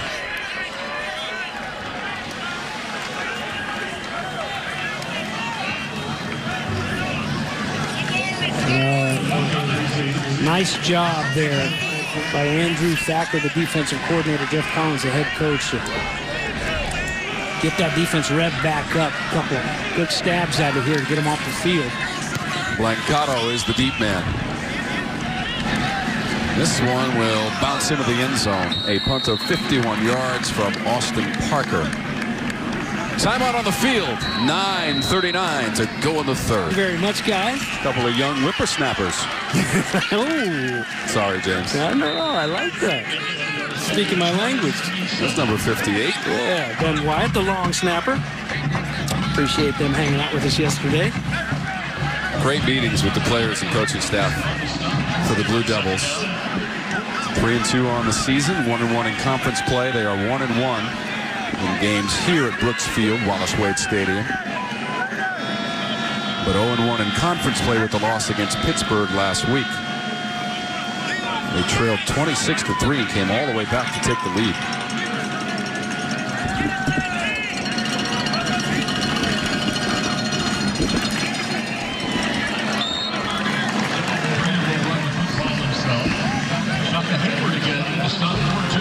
So that'll bring up third down. The very special guest has joined us in the broadcast booth. It is the head ball coach, Steve Spurrier, 1989, the ACC champs. Honor on the field. What a moment today for you, coach. Yeah, it really was neat. Actually, we've been doing this every 5 years, James, since 89. 94 was our first one, so we've had 6 of them, and this was the 30th year.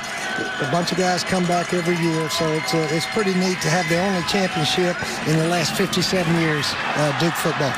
Well, I know that you're so proud of what you guys accomplished here in your short stay. And it's funny, you mentioned to the crowd, everywhere you go, they don't want to talk about the Heisman. They don't want to talk about your national championship. They want to talk about this ACC championship and what a feat that was. Well, someone said, Florida's won 3 nationals and have won a bunch of SECs. We won a bunch when you were there. But these guys only won 1 in the last 57 years, 1 ACC championship. And it was a special year. We actually set those goals, James, how we do it. And one of the guys said, Coach, we want to set a goal of winning an ACC championship. We were picked 7th out of 18 by the ACC sports writers. And then we had a huge upset over Clemson. We were 1-3. And then we found a running back and Clarkson Hines. We had 2 quarterbacks that played. Our defense played sort of an 8-man front all the time. Offense, 5-yard rushed 8-9 guys. That's the only way to stop people. So they played their hearts out every game, and our offensive guys could score a bunch of points. What do you think of this flashback, Coach? On the sideline, that's a lot of hat there. Well, let me tell you what happened.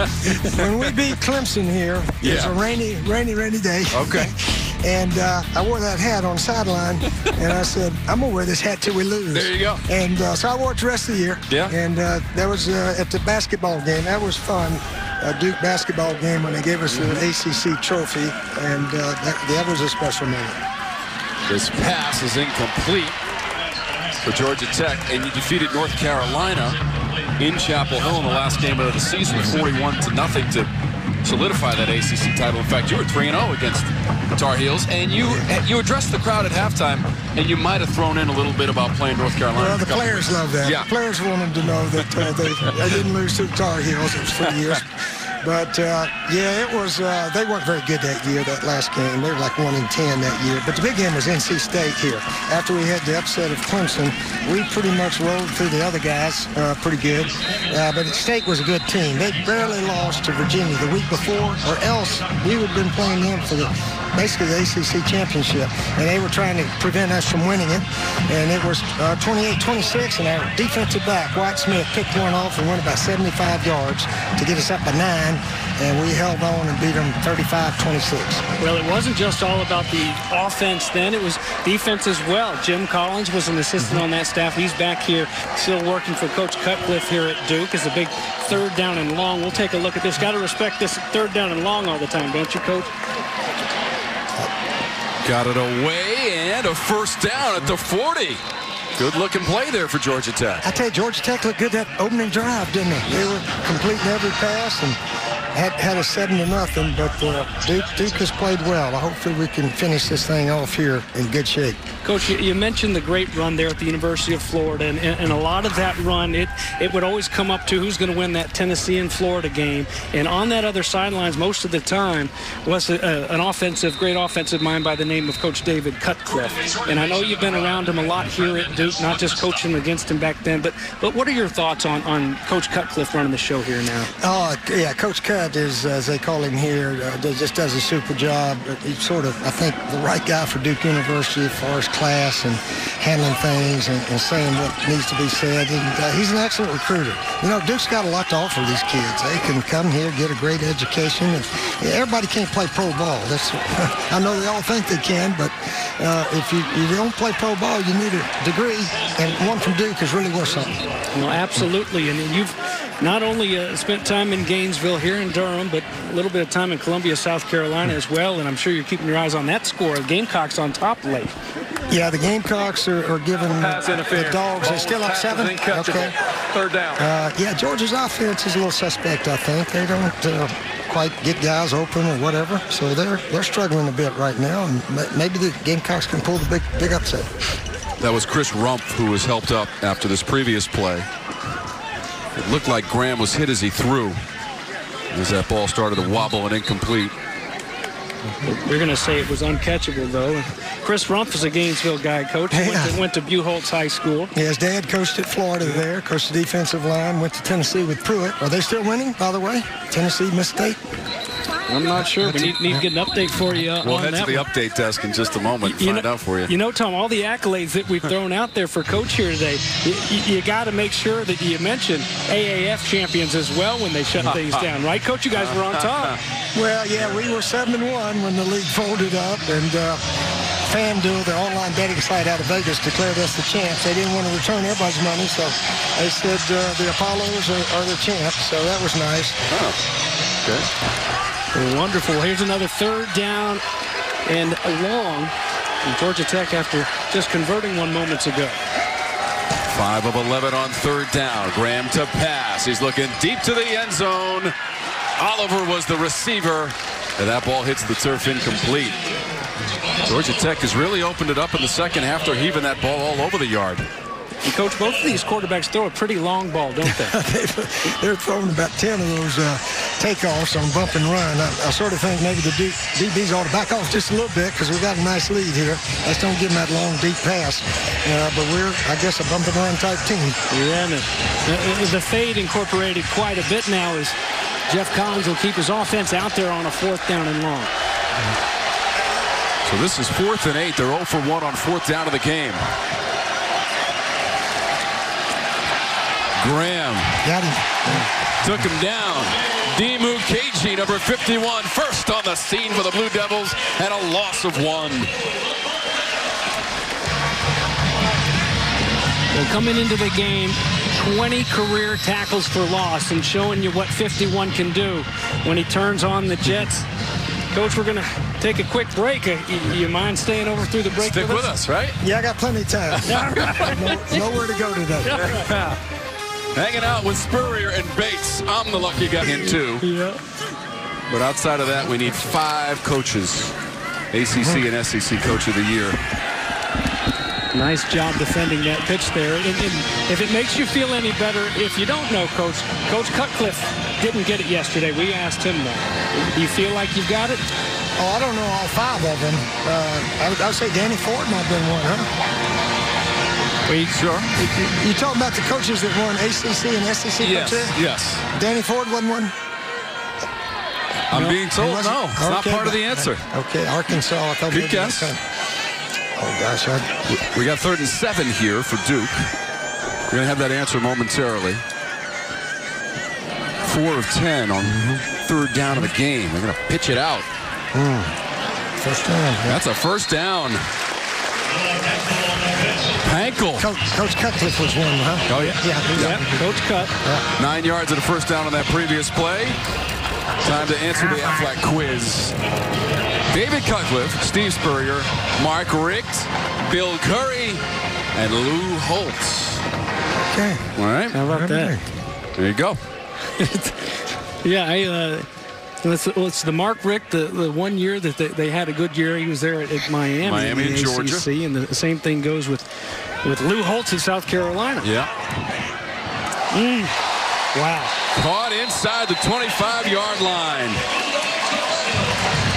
Damon Philyaw-Johnson for 26 yards from Harris. Well, spreading it around and doing it with his feet several times here today, but more importantly, standing back there in the pocket and delivering just some beautifully thrown balls. A nice touch, Quentin Harris. Yeah, Quentin's a good player. I tell you what, I watched practice yesterday morning here, and I told Coach Cutt afterwards, I said, you got a good-looking team. I mean, these guys are athletic, look big enough, fast enough.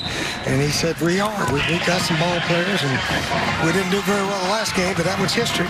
But they could contend for the division, Coastal Division, certainly. Oh, absolutely. Hey, Coach, we've talked about your ACC championship team here in 1989. That's why we're here to celebrate that today. But shortly after, you're not only at the University of Florida, but winning SEC championships right away at Florida. How did your time here in Durham help your time to start so fast in the game? Yeah, James, there's no question about it. Fortunately, the Florida job opened up right after we won the ACC here in '89. And the players down there, when I started showing them the tapes and videos of the Duke and this, that, and the other, they could see that talent-wise, Duke could not compare to what I inherited at Florida. So the first year, our goal was to win the SEC, which we fortunately did, because we had the players to do it. And, you know, if you got the players to do it, you got to set your goals high. And Shane Matthews was there, and the defense was, we had all kind of players all over the place.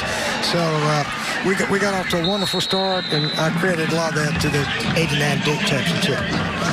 Well, that said, how tough would it be to go into a place like Georgia Tech, like Jeff Collins has done, and you may have some players, but you definitely don't have the players to run your system. And it's knowing that it's going to take a while. It seems like it would be a tough task. Yeah, he's got some building to do, obviously. And recruiting-wise, yeah, they've got to get some, you know, bigger guys, faster guys.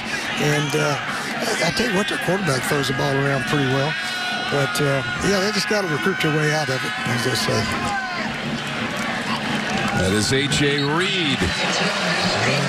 The 36-yard field goal and his second make of the game. Also had a 33-yarder back in the first quarter. 41-17 Duke out in front late in the third. Well, we saw you down on the field earlier as Coach Steve Spurrier, the head ball coach, with us up here in the booth, and take a look at a few more pictures from your days here in Durham. But, you know, you've got another Spurrier down on the sidelines now, and we saw you down there earlier talking with your grandson, Gavin. How special is that to see him? Gavin loves it here. I tell you what, Gavin was on a team, South Warren High School in Bowling Green, Kentucky last year, won the state championship. And we had a chance to go watch them win it at Commonwealth Stadium there in Lexington. They beat a team from Louisville. But he's a good player. He loves it here, and he's getting a little faster, quicker, stronger, all that kind of stuff.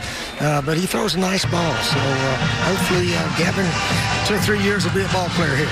And he's drinking Gatorade of all things. And you were there at the University of Florida when Dr. Cade was experimenting and inventing Gatorade. Yeah, I think it helped us back in the 60s. Gosh, we played in weather just like this, about 85. And you'd be tired after warm-ups, but you drink a little bit of that Gatorade, and it'll get you through the game easily. Yeah, that was our Greatness Made Here feature presented by Synovus. Steve Spurrier, kind enough to join us here in the broadcast booth. We thank you for your time so much, Coach, but I wanted to ask you something. When you look around at this facility and the changes it's undergone and the incredible advancements they've made in every aspect of this program, how do you feel about being part of the foundation of that sort of thing? I owe my coaching career, whatever it became, to Duke. I had no job twice and got hired here, but as an offensive coordinator, my first job, and then as a head coach, first head college job. But anyway, I'm down there. Anthony Dilwig, one of the quarterbacks I mentioned, and Steve Sladen, they're here at the game. And so I'm going to go down there and hang with those guys a little bit. But they really played well. Quick story on Dilwig. He was here 5 years, never played because Steve Sladen was ahead of him. They came in together. So his 5th year, he finally got to be the quarterback. And I asked him, he'd already graduated. I said, what classes you taking? He said, I got an acting class, theater, and blah, blah, blah. I said, Anthony, I want you to act like you're the best quarterback in the country this year. And he did. He went to the line of scrimmage like he was Johnny Unitas. He thought he was the best. And I'll be damned, he played like the best, too. He really did. Won the Oscar. All right. Thank you very much, Thank you so much. That's the head ball coach, Steve Spurrier. coach of Duke in 1989, the ACC champs, and we thank him for joining us here in the broadcast booth. What a wonderful chat with the College Football Hall of Famer, the Heisman Trophy winner. The list goes on, James Bates, and you were lucky enough to play for him in the mid-90s. You know, he's meant so much for college football, and he has meant so much for, really for me, to offer me a scholarship, come back up to East Tennessee, where he actually grew up and went to high school. I went to high school in Sevierville, Tennessee, and, you know, I owe so much of my life to being a Florida Gator, and it all started with him taking a chance on me as a young linebacker. So just I can't even begin to describe how much that gentleman means to me and my family. National champs back in 1996 at Florida. That's going to be a sack for the Blue Devils in the closing seconds of this quarter. That's a loss of 5. Dimu Keiji, he's been big defensively for Duke this afternoon. Had a sack in the first half as well. These defenses came out fired up here in the second half. So 41-17 after 3 quarters.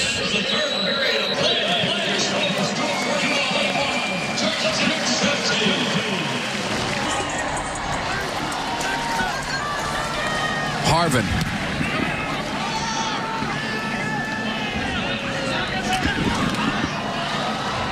Blackwell.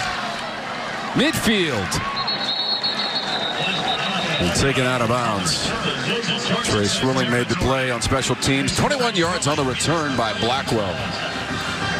Quentin Harris, solid afternoon at the controls for the Blue Devils. 10 of 18, 173 yards in the game for Harris. That is the backup quarterback, Chris Katrenick, number 15 and a sophomore. Well, thought maybe for a second Chris might be coming in, but it is Quentin Harris. Still in there running the show. Senior whose dad was a defensive back at Georgia. Coach Spurrier talking about those Georgia Bulldogs losing to another former team of his, the South Carolina Gamecocks right now. Uh-oh. Harris just got sacked by Bruce Jordan Swilling. Talking about famous fathers. Father Pat playing at Georgia Tech. All-American and NFL All-Pro with New Orleans Saints, took down Harris.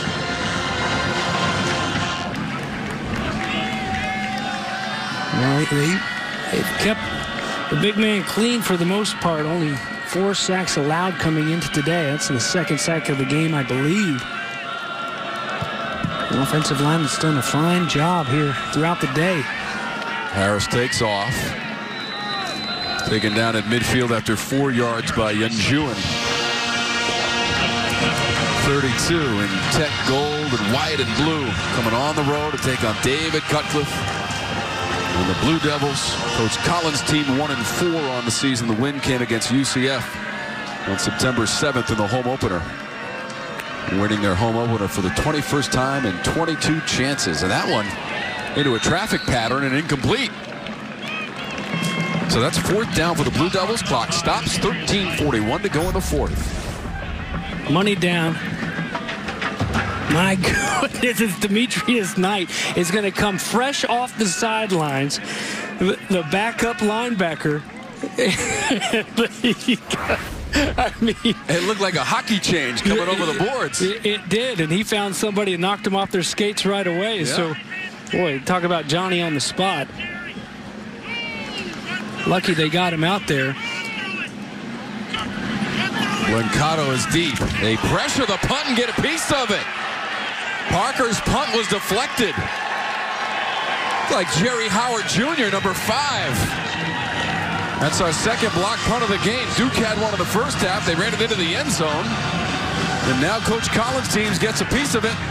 And they've got the ball in Duke territory.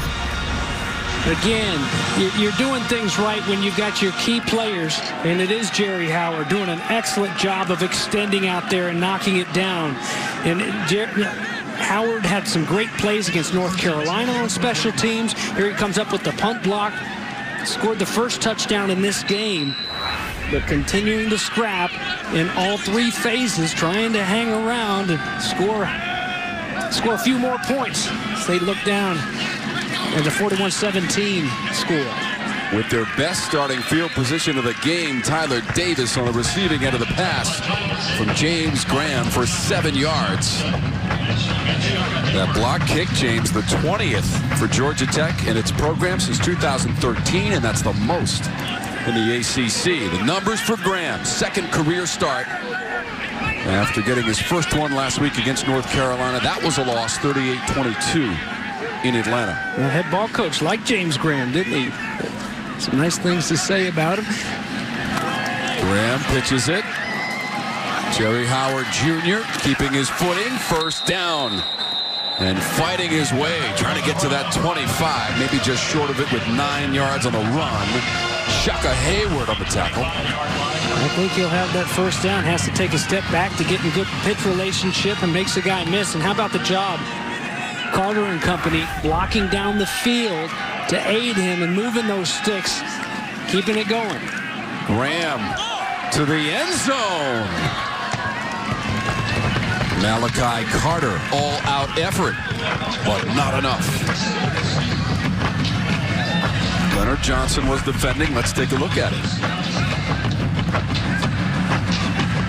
Again, they're in phase, and it has to be a perfectly thrown football and just a little bit too strong. That was missed Malachi Carter on the first big throw try against North Carolina. Found him, though. Touchdown in the third quarter. Beautifully thrown football. And a great catch last week against the Tar Heels, and that one just off the fingertips. They'll toss it out. It's Mason. 20-yard line. So that's the 15th carry of the game, James, for Mason. He's got 90 yards to lead the way for Georgia Tech on the ground. Well, the workhorse, and they found something that they like here late, of getting it outside in a hurry and trying to beat him to the edge. Early on, they had success doing it with him lined up in the backfield. Mason had a touchdown run last week against North Carolina. He blasted up the middle. Tough to bring down.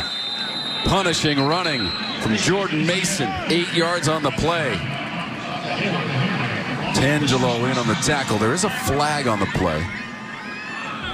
Personal foul, targeting, number 10, defense, half the distance from the end of the run. Previous play is under further review. So James, 10 is Marquise Waters, and you'll recall he had that goal line interception last week against Pittsburgh, his first of the season, and he's the one they flag here.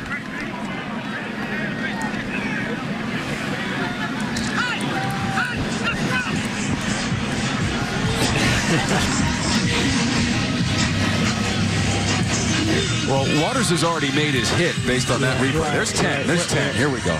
You know, I mean, again, this is a tough one, I think, for all involved. They've called it on the field, and you look back at it. Again, he's just trying to make a tackle. David Curry earlier, just trying to go in and make a tackle, and you know, he leads with that crown. There's really nothing about this that's violent as he kind of strikes forward, trying to kind of cut off the angle, and their helmets hit. So, James, I think the key here is, yes, it meets those criteria that you mentioned, but by the letter of the law, a dangerous hit that involves launching, upward thrust, or severe strike, or any forcible hit by the crown of the helmet. Yes. Is it dangerous? Is it forcible? Here's another one. He wasn't defenseless. And on the Curry hit, the offensive player was defenseless. So you have some argument there, but you come back to he led with the crown, and it's about protecting the defensive player as much as it is protecting the offensive player. After further review, there is no targeting on the play. However, the results of the play are first down. And I would agree with that. Again, James, the key words, forcible and also dangerous. And I don't think that hit necessarily met those two words and adjectives to describe that play. Well, I agree. I absolutely agree. And like I said earlier, I hate to see any of them, you know, when it's not like they're going in there headhunting. They're just trying to make a football play. And I get it, and it's tough. And that really would have been a tough one here in the fourth quarter because he would have missed the first half. Yep. Next week, into the CPI red zone here, these Georgia Tech Yellow Jackets trying to add to that 17 now. Good decision by Gary Patterson and the officiating crew, also working with our replay official upstairs, Larry Malum. Jordan Mason on the carry. That's 9 yards for Mason, who's gone over 100 yards rushing in this game. Georgia Tech moving quickly, trying to get to the end zone. Mason, big pile up in the middle. 106 yards of the game for Mason. He's got to be careful, too, trying to extend and do everything he can to get that first down yardage. But when you get in the thick of it like that, you got to be careful protecting that football. As you mentioned it, he goes over 100 now. And 18 rushes, the workhorse of this offense. Sophomore, another Tennessean. Already went over 1,000 yards rushing in his career earlier in this game.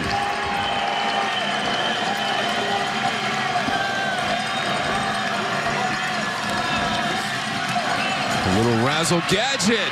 Tobias Oliver going the other way, and he's into the end zone. 4 yards, Tobias Oliver.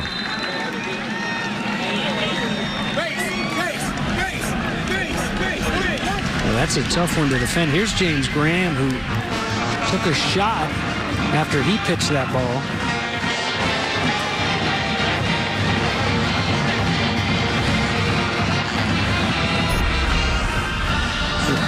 So keep an eye on Graham here. He's going to pitch it away. And just, I'm guessing maybe knocked the wind out of him as he landed funny. But here's Oliver, who, as we know, can throw it. Tobias Oliver, the former quarterback, and he certainly has the option. You see him setting him up like he could throw it. Tyler Davis does a good job realizing that ball's not coming to me. I'm going to turn and block for number 8. And a nice skip into the end zone for the former quarterback, but Georgia Tech fans hoping that the current one, the redshirt freshman, is okay. He's smiling, looks to be all right. So second rushing touchdown of the season for Tobias Oliver. 4 yards on the run. 41-23, and now Georgia Tech is going for 2. Jordan Yates, number 13, in at quarterback. Oliver is also in there. So the 2-point attempt for Georgia Tech. That's Oliver right of your screen and in motion. Just scored the touchdown from 4 yards away. Yates picks it back up, trying to throw it near the goal line, and it got knocked down. And there were 3 Duke blue shirts closest to the football. Leonard Johnson sent it to the turf. 41-23. The Yellow Jackets just got a rushing touchdown on a razzle-dazzle play by Tobias Oliver. This was the attempt at 2 as Yates had to come in, and you saw that a couple of Duke players got tangled up near the goal line. Edgar Serenord was the slowest one to get up, but the fastest one over there. He's like that shark smelling blood in the water. He had that pick against Pitt. He wanted more. Looks like a defensive back over there. Hopefully he's okay because he's still needing a little bit of help to get around. That pick you mentioned, James, was the first of the career of the senior Edgar Serenord from Miami, Florida. In fact, Duke forced 4 turnovers last week. They did everything but win the football game, and they'll keep an eye on Serenord on the sideline.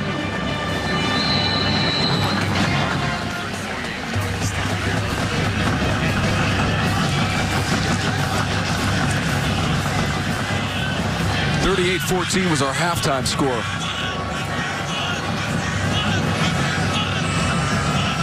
Field goal and a touchdown for Georgia Tech, and a field goal for Duke in the second half. It was Javon Jackson. That's the guy who scooped up the block punt and took it in the end zone, James. A couple of block punts in our game. Georgia Tech just got one a few moments ago. Gagnon blocked the one for Duke. Jerry Howard, the running back for Georgia Tech, got his paws on one, blocked one as well. So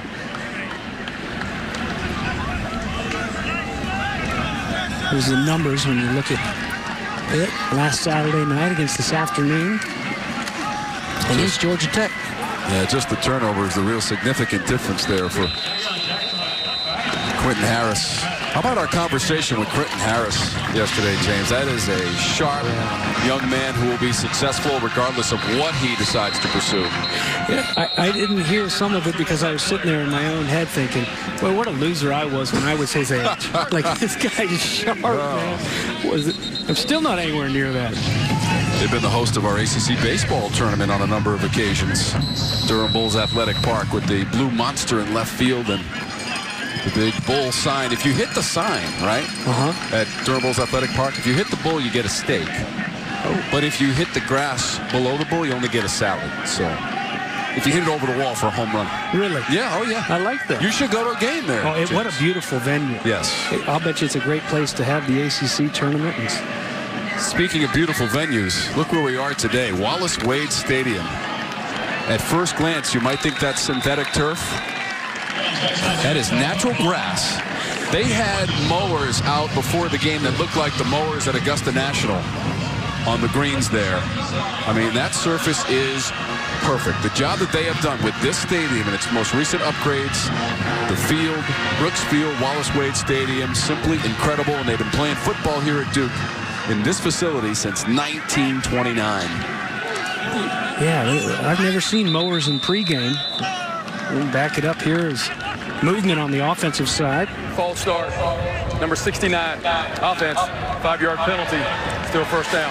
But mowers weren't the only thing that were there on Brooks Field in pregame. The dummies, the tackling dummies, and Georgia Tech straight out getting after it. And Jeff Collins and company, I mean, they preach a lot of hype, a lot of music, and a lot of fierce tackling defensively. They called Coach Jeff Collins the minister of mayhem when he was a defensive coordinator, and making sure his guys are ready to bring guys to the ground, because these coaches, you know, they talk about it all the time. Live reps, in-game reps, going to the ground, and those are other bodies, and somebody's going to get hurt. But you know what? You get out there, and if you're going to do it, and it means that much to you during the week, you bring all that equipment on the road, and it's just kind of interesting to see him really not just getting out there and getting warm, but straight up getting lathered up and ready to play. Saw a lot of O's, not a lot of X's. Roll. It's hard to roll an X. That's the problem. True. You know, just stick with the circular version. Unfortunately, it was Duke doing most of the damage if you're a Georgia Tech fan in that first half. That's Deion Jackson on the run, just a couple yards. And Chico Bennett's number 15 to make the play.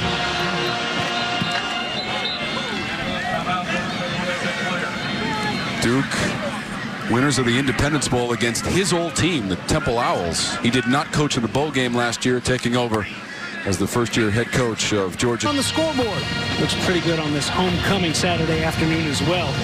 41-23. Got my man Tom Wormy up here. I'm James Bates. Abby LaBar down on the sidelines, doing all kinds of work here in the Research Triangle area, going back and forth with hockey. And don't forget, Steve Spurrier joined us in the booth for the third quarter as well, your former coach. That was fun.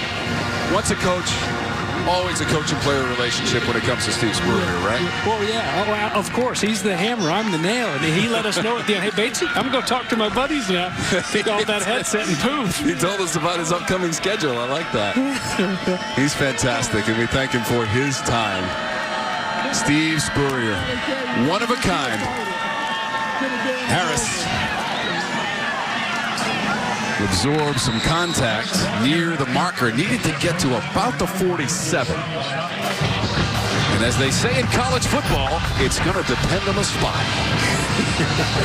And they also say it's a game of inches, and he does look to be a few inches short. But more importantly, there's still 7.5 minutes here left to play, so you're not quite out of the woods yet. But here's your quarterback. This is your team right here, and I think it will be. It's a good spot before that yellow marker. But, man, in a game that, you're really close to kind of just slamming the door on, you hold your breath when your quarterback fighting for you like that. And look, there's the end result. So your senior putting forth the effort to move those chains, a fresh set of downs on a big gutty run by Quentin Harris. I mentioned that Duke has 5 winning seasons in the last 6 years. The only time they didn't have a winning season in that span, James, was 2016. They went 4-9. But consider this. Their only win of the ACC schedule was at home against North Carolina, 28-27. And on September 24th of that year, they won at Notre Dame, 38-35. So even a year where their record was not above 500, they had some signature victories in this program. Winners of their last 2 bowl games as well. Independence Bowl, Quick Lane Bowl. Also won the Pinstripe Bowl back in 2015. First bowl win since 1961. Are you kidding me? I mean, seriously, when you map it out, James, and see what David Cutcliffe has done, it is staggering side by side with the history of this program. It is, and you know what, and that's on the football field, and Coach Spurrier hit on it. You know, these student athletes that come here to Duke, they play football. It goes without saying, getting an incredible education, but you know, an education on how to do things right, how to be a good person from their head coach, most importantly. Wow, there's a nice lick. How about what David Cutcliffe told us yesterday, like when they're at practice and they're all involved and ensconced in football, and then he says to the players, he says, you working on that paper for political science? Yeah. And they look at him like, how does he know that? Because he's David Cutcliffe. That's why he knows that. And because he cares. Because he really does care. And he's not just going through the motions. You know, and it trickles down. We were talking with his defensive coordinator, Matt Guerrero, yesterday. He said, you know, I'm around the best coach in college football. Coach Cut, obviously a little bit biased, the opinion there is he'll be stopped short on 3rd down, but it's because of his consistency. You know, it's why is our team consistent? Because our head coach is consistent. You know, we come in the morning and Coach Cut's out there pulling weeds out behind the facility. You know, leave it better than when you came in. It's not just these coaches giving lip service either. I had a brother that played for Coach Cut at Tennessee, and the things that he learned, he said, you know, you'd learn things like he'd tell you things that as a college kid you probably aren't thinking about, but hey, tip that server at breakfast as much as you would at night, because it's not going to cost as much, and they're working just as hard. You know, and just they've got a jump start. Yep, he spent 19 years as an assistant at Tennessee and national champs for the Vols back in 1998. In 43-20 for Duke. Jeff Collins, first-year head coach for Georgia Tech. And 0-2 in conference play. They struggled defensively against North Carolina last week, allowed 587 yards of total offense to the Tar Heels. The team we will see next week, James, as Mack Brown and North Carolina go on the road with their freshman quarterback Sam Howell to take on Virginia Tech, which had a big win against Miami a week ago.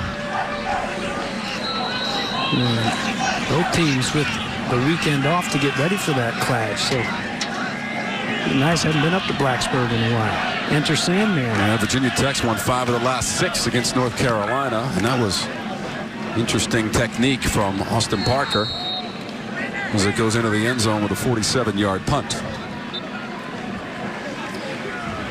Well, better result, even though it's touchback than the last time out there. Put on the run, it was blocked by Jerry Howard, and then on into the end zone, Jordan Mason getting them down there close.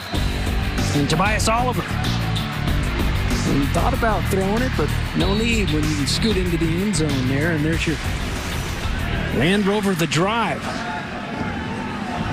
4-yard TD run for Tobias Oliver. And that his second rushing touchdown of the season. It's a 4-yard gain for Jerry Howard Jr. More on Serenord, who went out recently for Duke, Abby. Over on the sideline, he was getting tended to on his backside. A helmet had collided with his backside, but I did get confirmation that he will be fine to go back in the game. He was limping around a little bit earlier on the sideline, but now he has his helmet on and he's waiting. Looks like he's ready to go back in. A headbutt, I guess is what you would call that. 47 career games for Serenord in a Duke uniform. Missed last season after the game against Georgia Tech on the road. Had an Achilles injury against the Yellow Jackets in that win last year on the road in Atlanta for the Blue Devils. Took it last year 28-14. So Serenord, the update there on the senior. McSwain is in there for Serenord. Late in the fourth, 41-23. Pretty good response by the Blue Devils after losing a close one against Pittsburgh at home a week ago. And what does this effort do for them, James, moving forward? Because they're at Virginia next Saturday, and they lost at home against Virginia last year, 28-14. Wow. How about the juice coming around the edge? You talk about turning it on. Trevon McSwain. Boy, he saw an opportunity, and I didn't think he was going to get the James Graham before he released it. He comes around that edge, full throttle.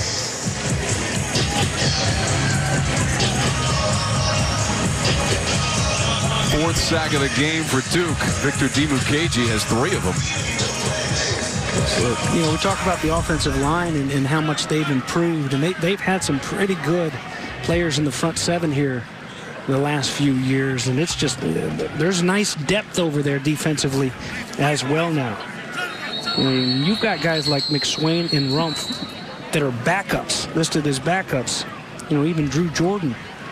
You go too deep across, and this is The Tech, that's their first time out of the second half. This is in a day and age, Tom, when most of these teams, a lot of these teams, they'll have 3 defensive linemen, odd man front, because they just don't have the bodies. They don't have enough to have 4 across. But that's not the case here at Duke. Some good guys, and then to take it back to the next level, linebackers. You know, we've seen some greats here the last few years there as well. All right, let's go down to the sidelines and Abby Labar.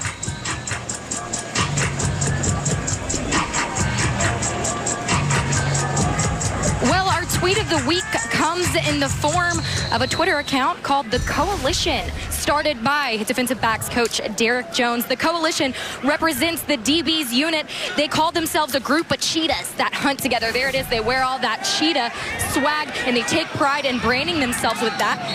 Derek Jones says, well, it's imperative that you watch the hips of the guy you cover as a DB, and that's exactly what cheetahs do when they hunt their prey. But it's not just the defensive backs. The entire defensive corps plays by the philosophy of each unit making plays, working, and hunting together. So you have the defensive line called the Rushmen, and the linebackers are called the Wild Dogs. Wow. Wow. It's a lot of nature going on there, a lot of wildlife. So, Abby, would you rather be a Rushman, a wild dog, or a cheetah? I like the Wild Dogs. Really?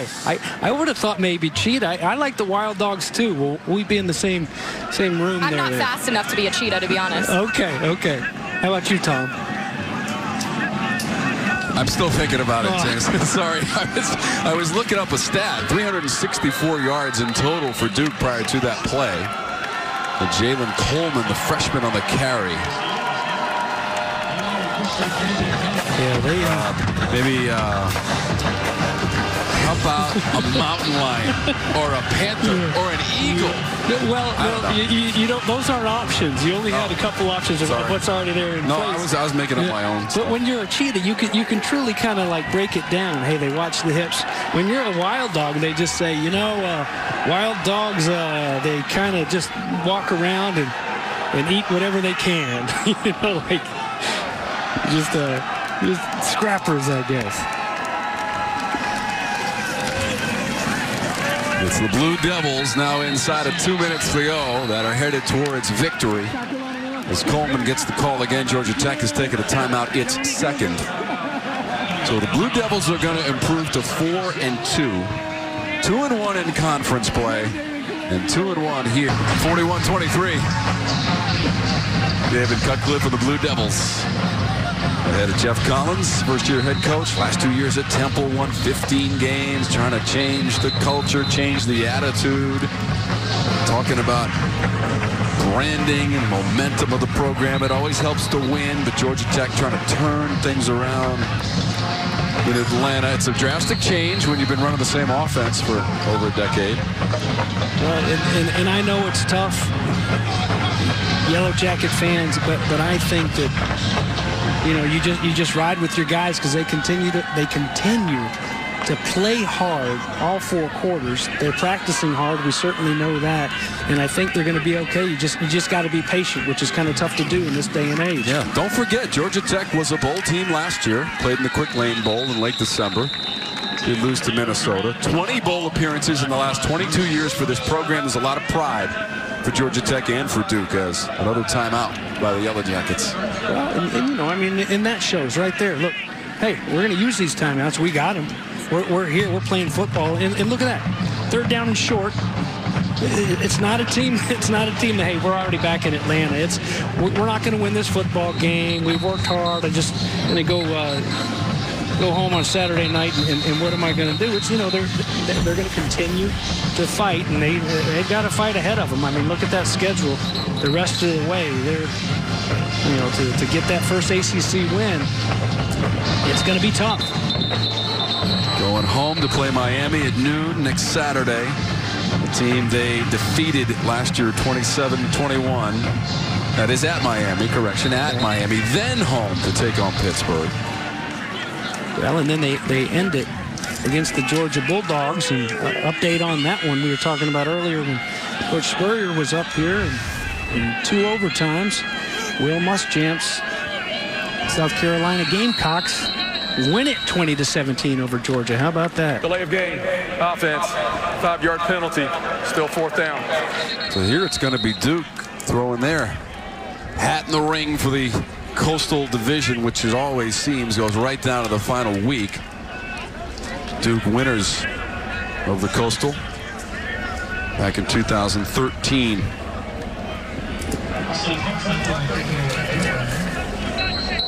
I'll remind everybody, even though Duke fans don't want to hear it, that's a South Carolina team playing some pretty good football that was beat by Mack Brown in North Carolina at the beginning of the season. What a game that was in uptown Charlotte at Bank of America Stadium. 2 drives over 90 yards in the 4th quarter by North Carolina to win that game. And by that freshman quarterback, Sam Howell, leading the charge, and we'll see him in the Tar Heels. Our crew will anyway next weekend. Tar Heels, yeah, they haven't won in Blacksburg since 2015 when they won in overtime, 30-27. Hey.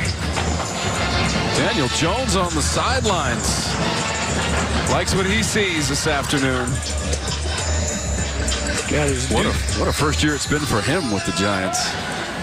Yeah, that just doesn't happen. You know, I don't care how good you are. They go right on in and to be ready to go. Won those first 2 games and looking pretty good. I mean, that says a lot about what he learned as a quarterback here under Coach David Cutcliffe. Yeah, tough game against the 6-time world champion, Super Bowl champs Patriots, but it's all a learning process in his first year.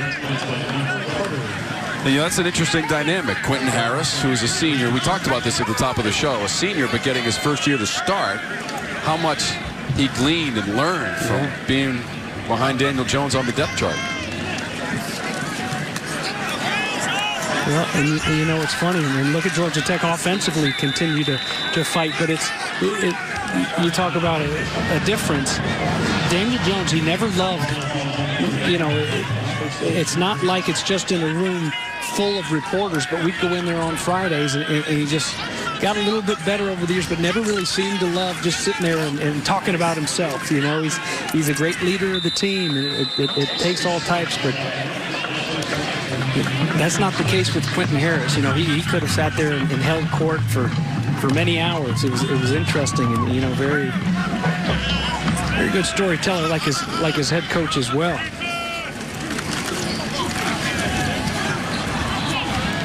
Running away from pressure and out of bounds, short of midfield. James Graham. Again, opportunities. It's using those timeouts. Here's an opportunity. to work your 2-minute drill with a quarterback who's had to share time, who's just in his second start. Yeah, you're not going to win this football game, but you know what? It's an opportunity that Jeff Collins, this season, he's taken advantage of. And you know, he knows his team will grow from this experience. 3rd and short for the Jackets in the bright sunshine of Durham, North Carolina. First down, a little bit more continuous work from Jemias Griffin.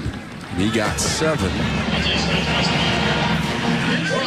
It's going to be Smith on the carry. So Smith got 7. Clock continuing to roll. We're just outside 30 seconds to go in this game. It's going to be a win for Duke. There's more pressure there. Chris Rumpf on the play for the Blue Devils. They're going to improve to 4-2, and they've now won 4 of their last 5 games. And it's their first home win in conference in 2 contests in the ACC. And a factor in the Coastal Division, James. It's going to be exciting as we get into the meat of the schedule and see who rises to the top of the Coastal. As has been said 1,000 times before today, the last 6 years, a different team has won the Coastal. The only team that hasn't won it is Virginia. We thought they were on a trajectory to dominate the division. Miami comes up yesterday and beats them at home. Smith on the run for Georgia Tech. And Smith running hard. And what is the, if I'm not mistaken, it's been a long time, or it's never happened that the preseason favorite, the preseason pick to win the Coastal, it hasn't been that team. Told you that Virginia is on the schedule next for the Blue Devils. They will go to Charlottesville for the 71st meeting against the Cavaliers. Final seconds. They're trying to clock it with 1 second left. You know, Duke fans are booing, but it's exactly what I just said. This is an opportunity that you can't recreate at practice. You know, let them boo you. There's a head ball coach quote for you. He joined our broadcast today, and that's what he said. Let them boo you. It means they respect you. If they don't boo you, they don't respect you. Nobody was booing him today. They were all cheers and support. For Steve Spurrier and that 1989 ACC championship team. Honored at halftime. Coach Spurrier joined us in the booth, and that will be the final play of this game. 41-23. David Cutcliffe gets the victory. It is for Cutcliffe his 71st as the head coach of the Blue Devils, and it improves their record to 4-2. The Jackets fall to 1-5. Impressive performance by the Blue Devils today, James.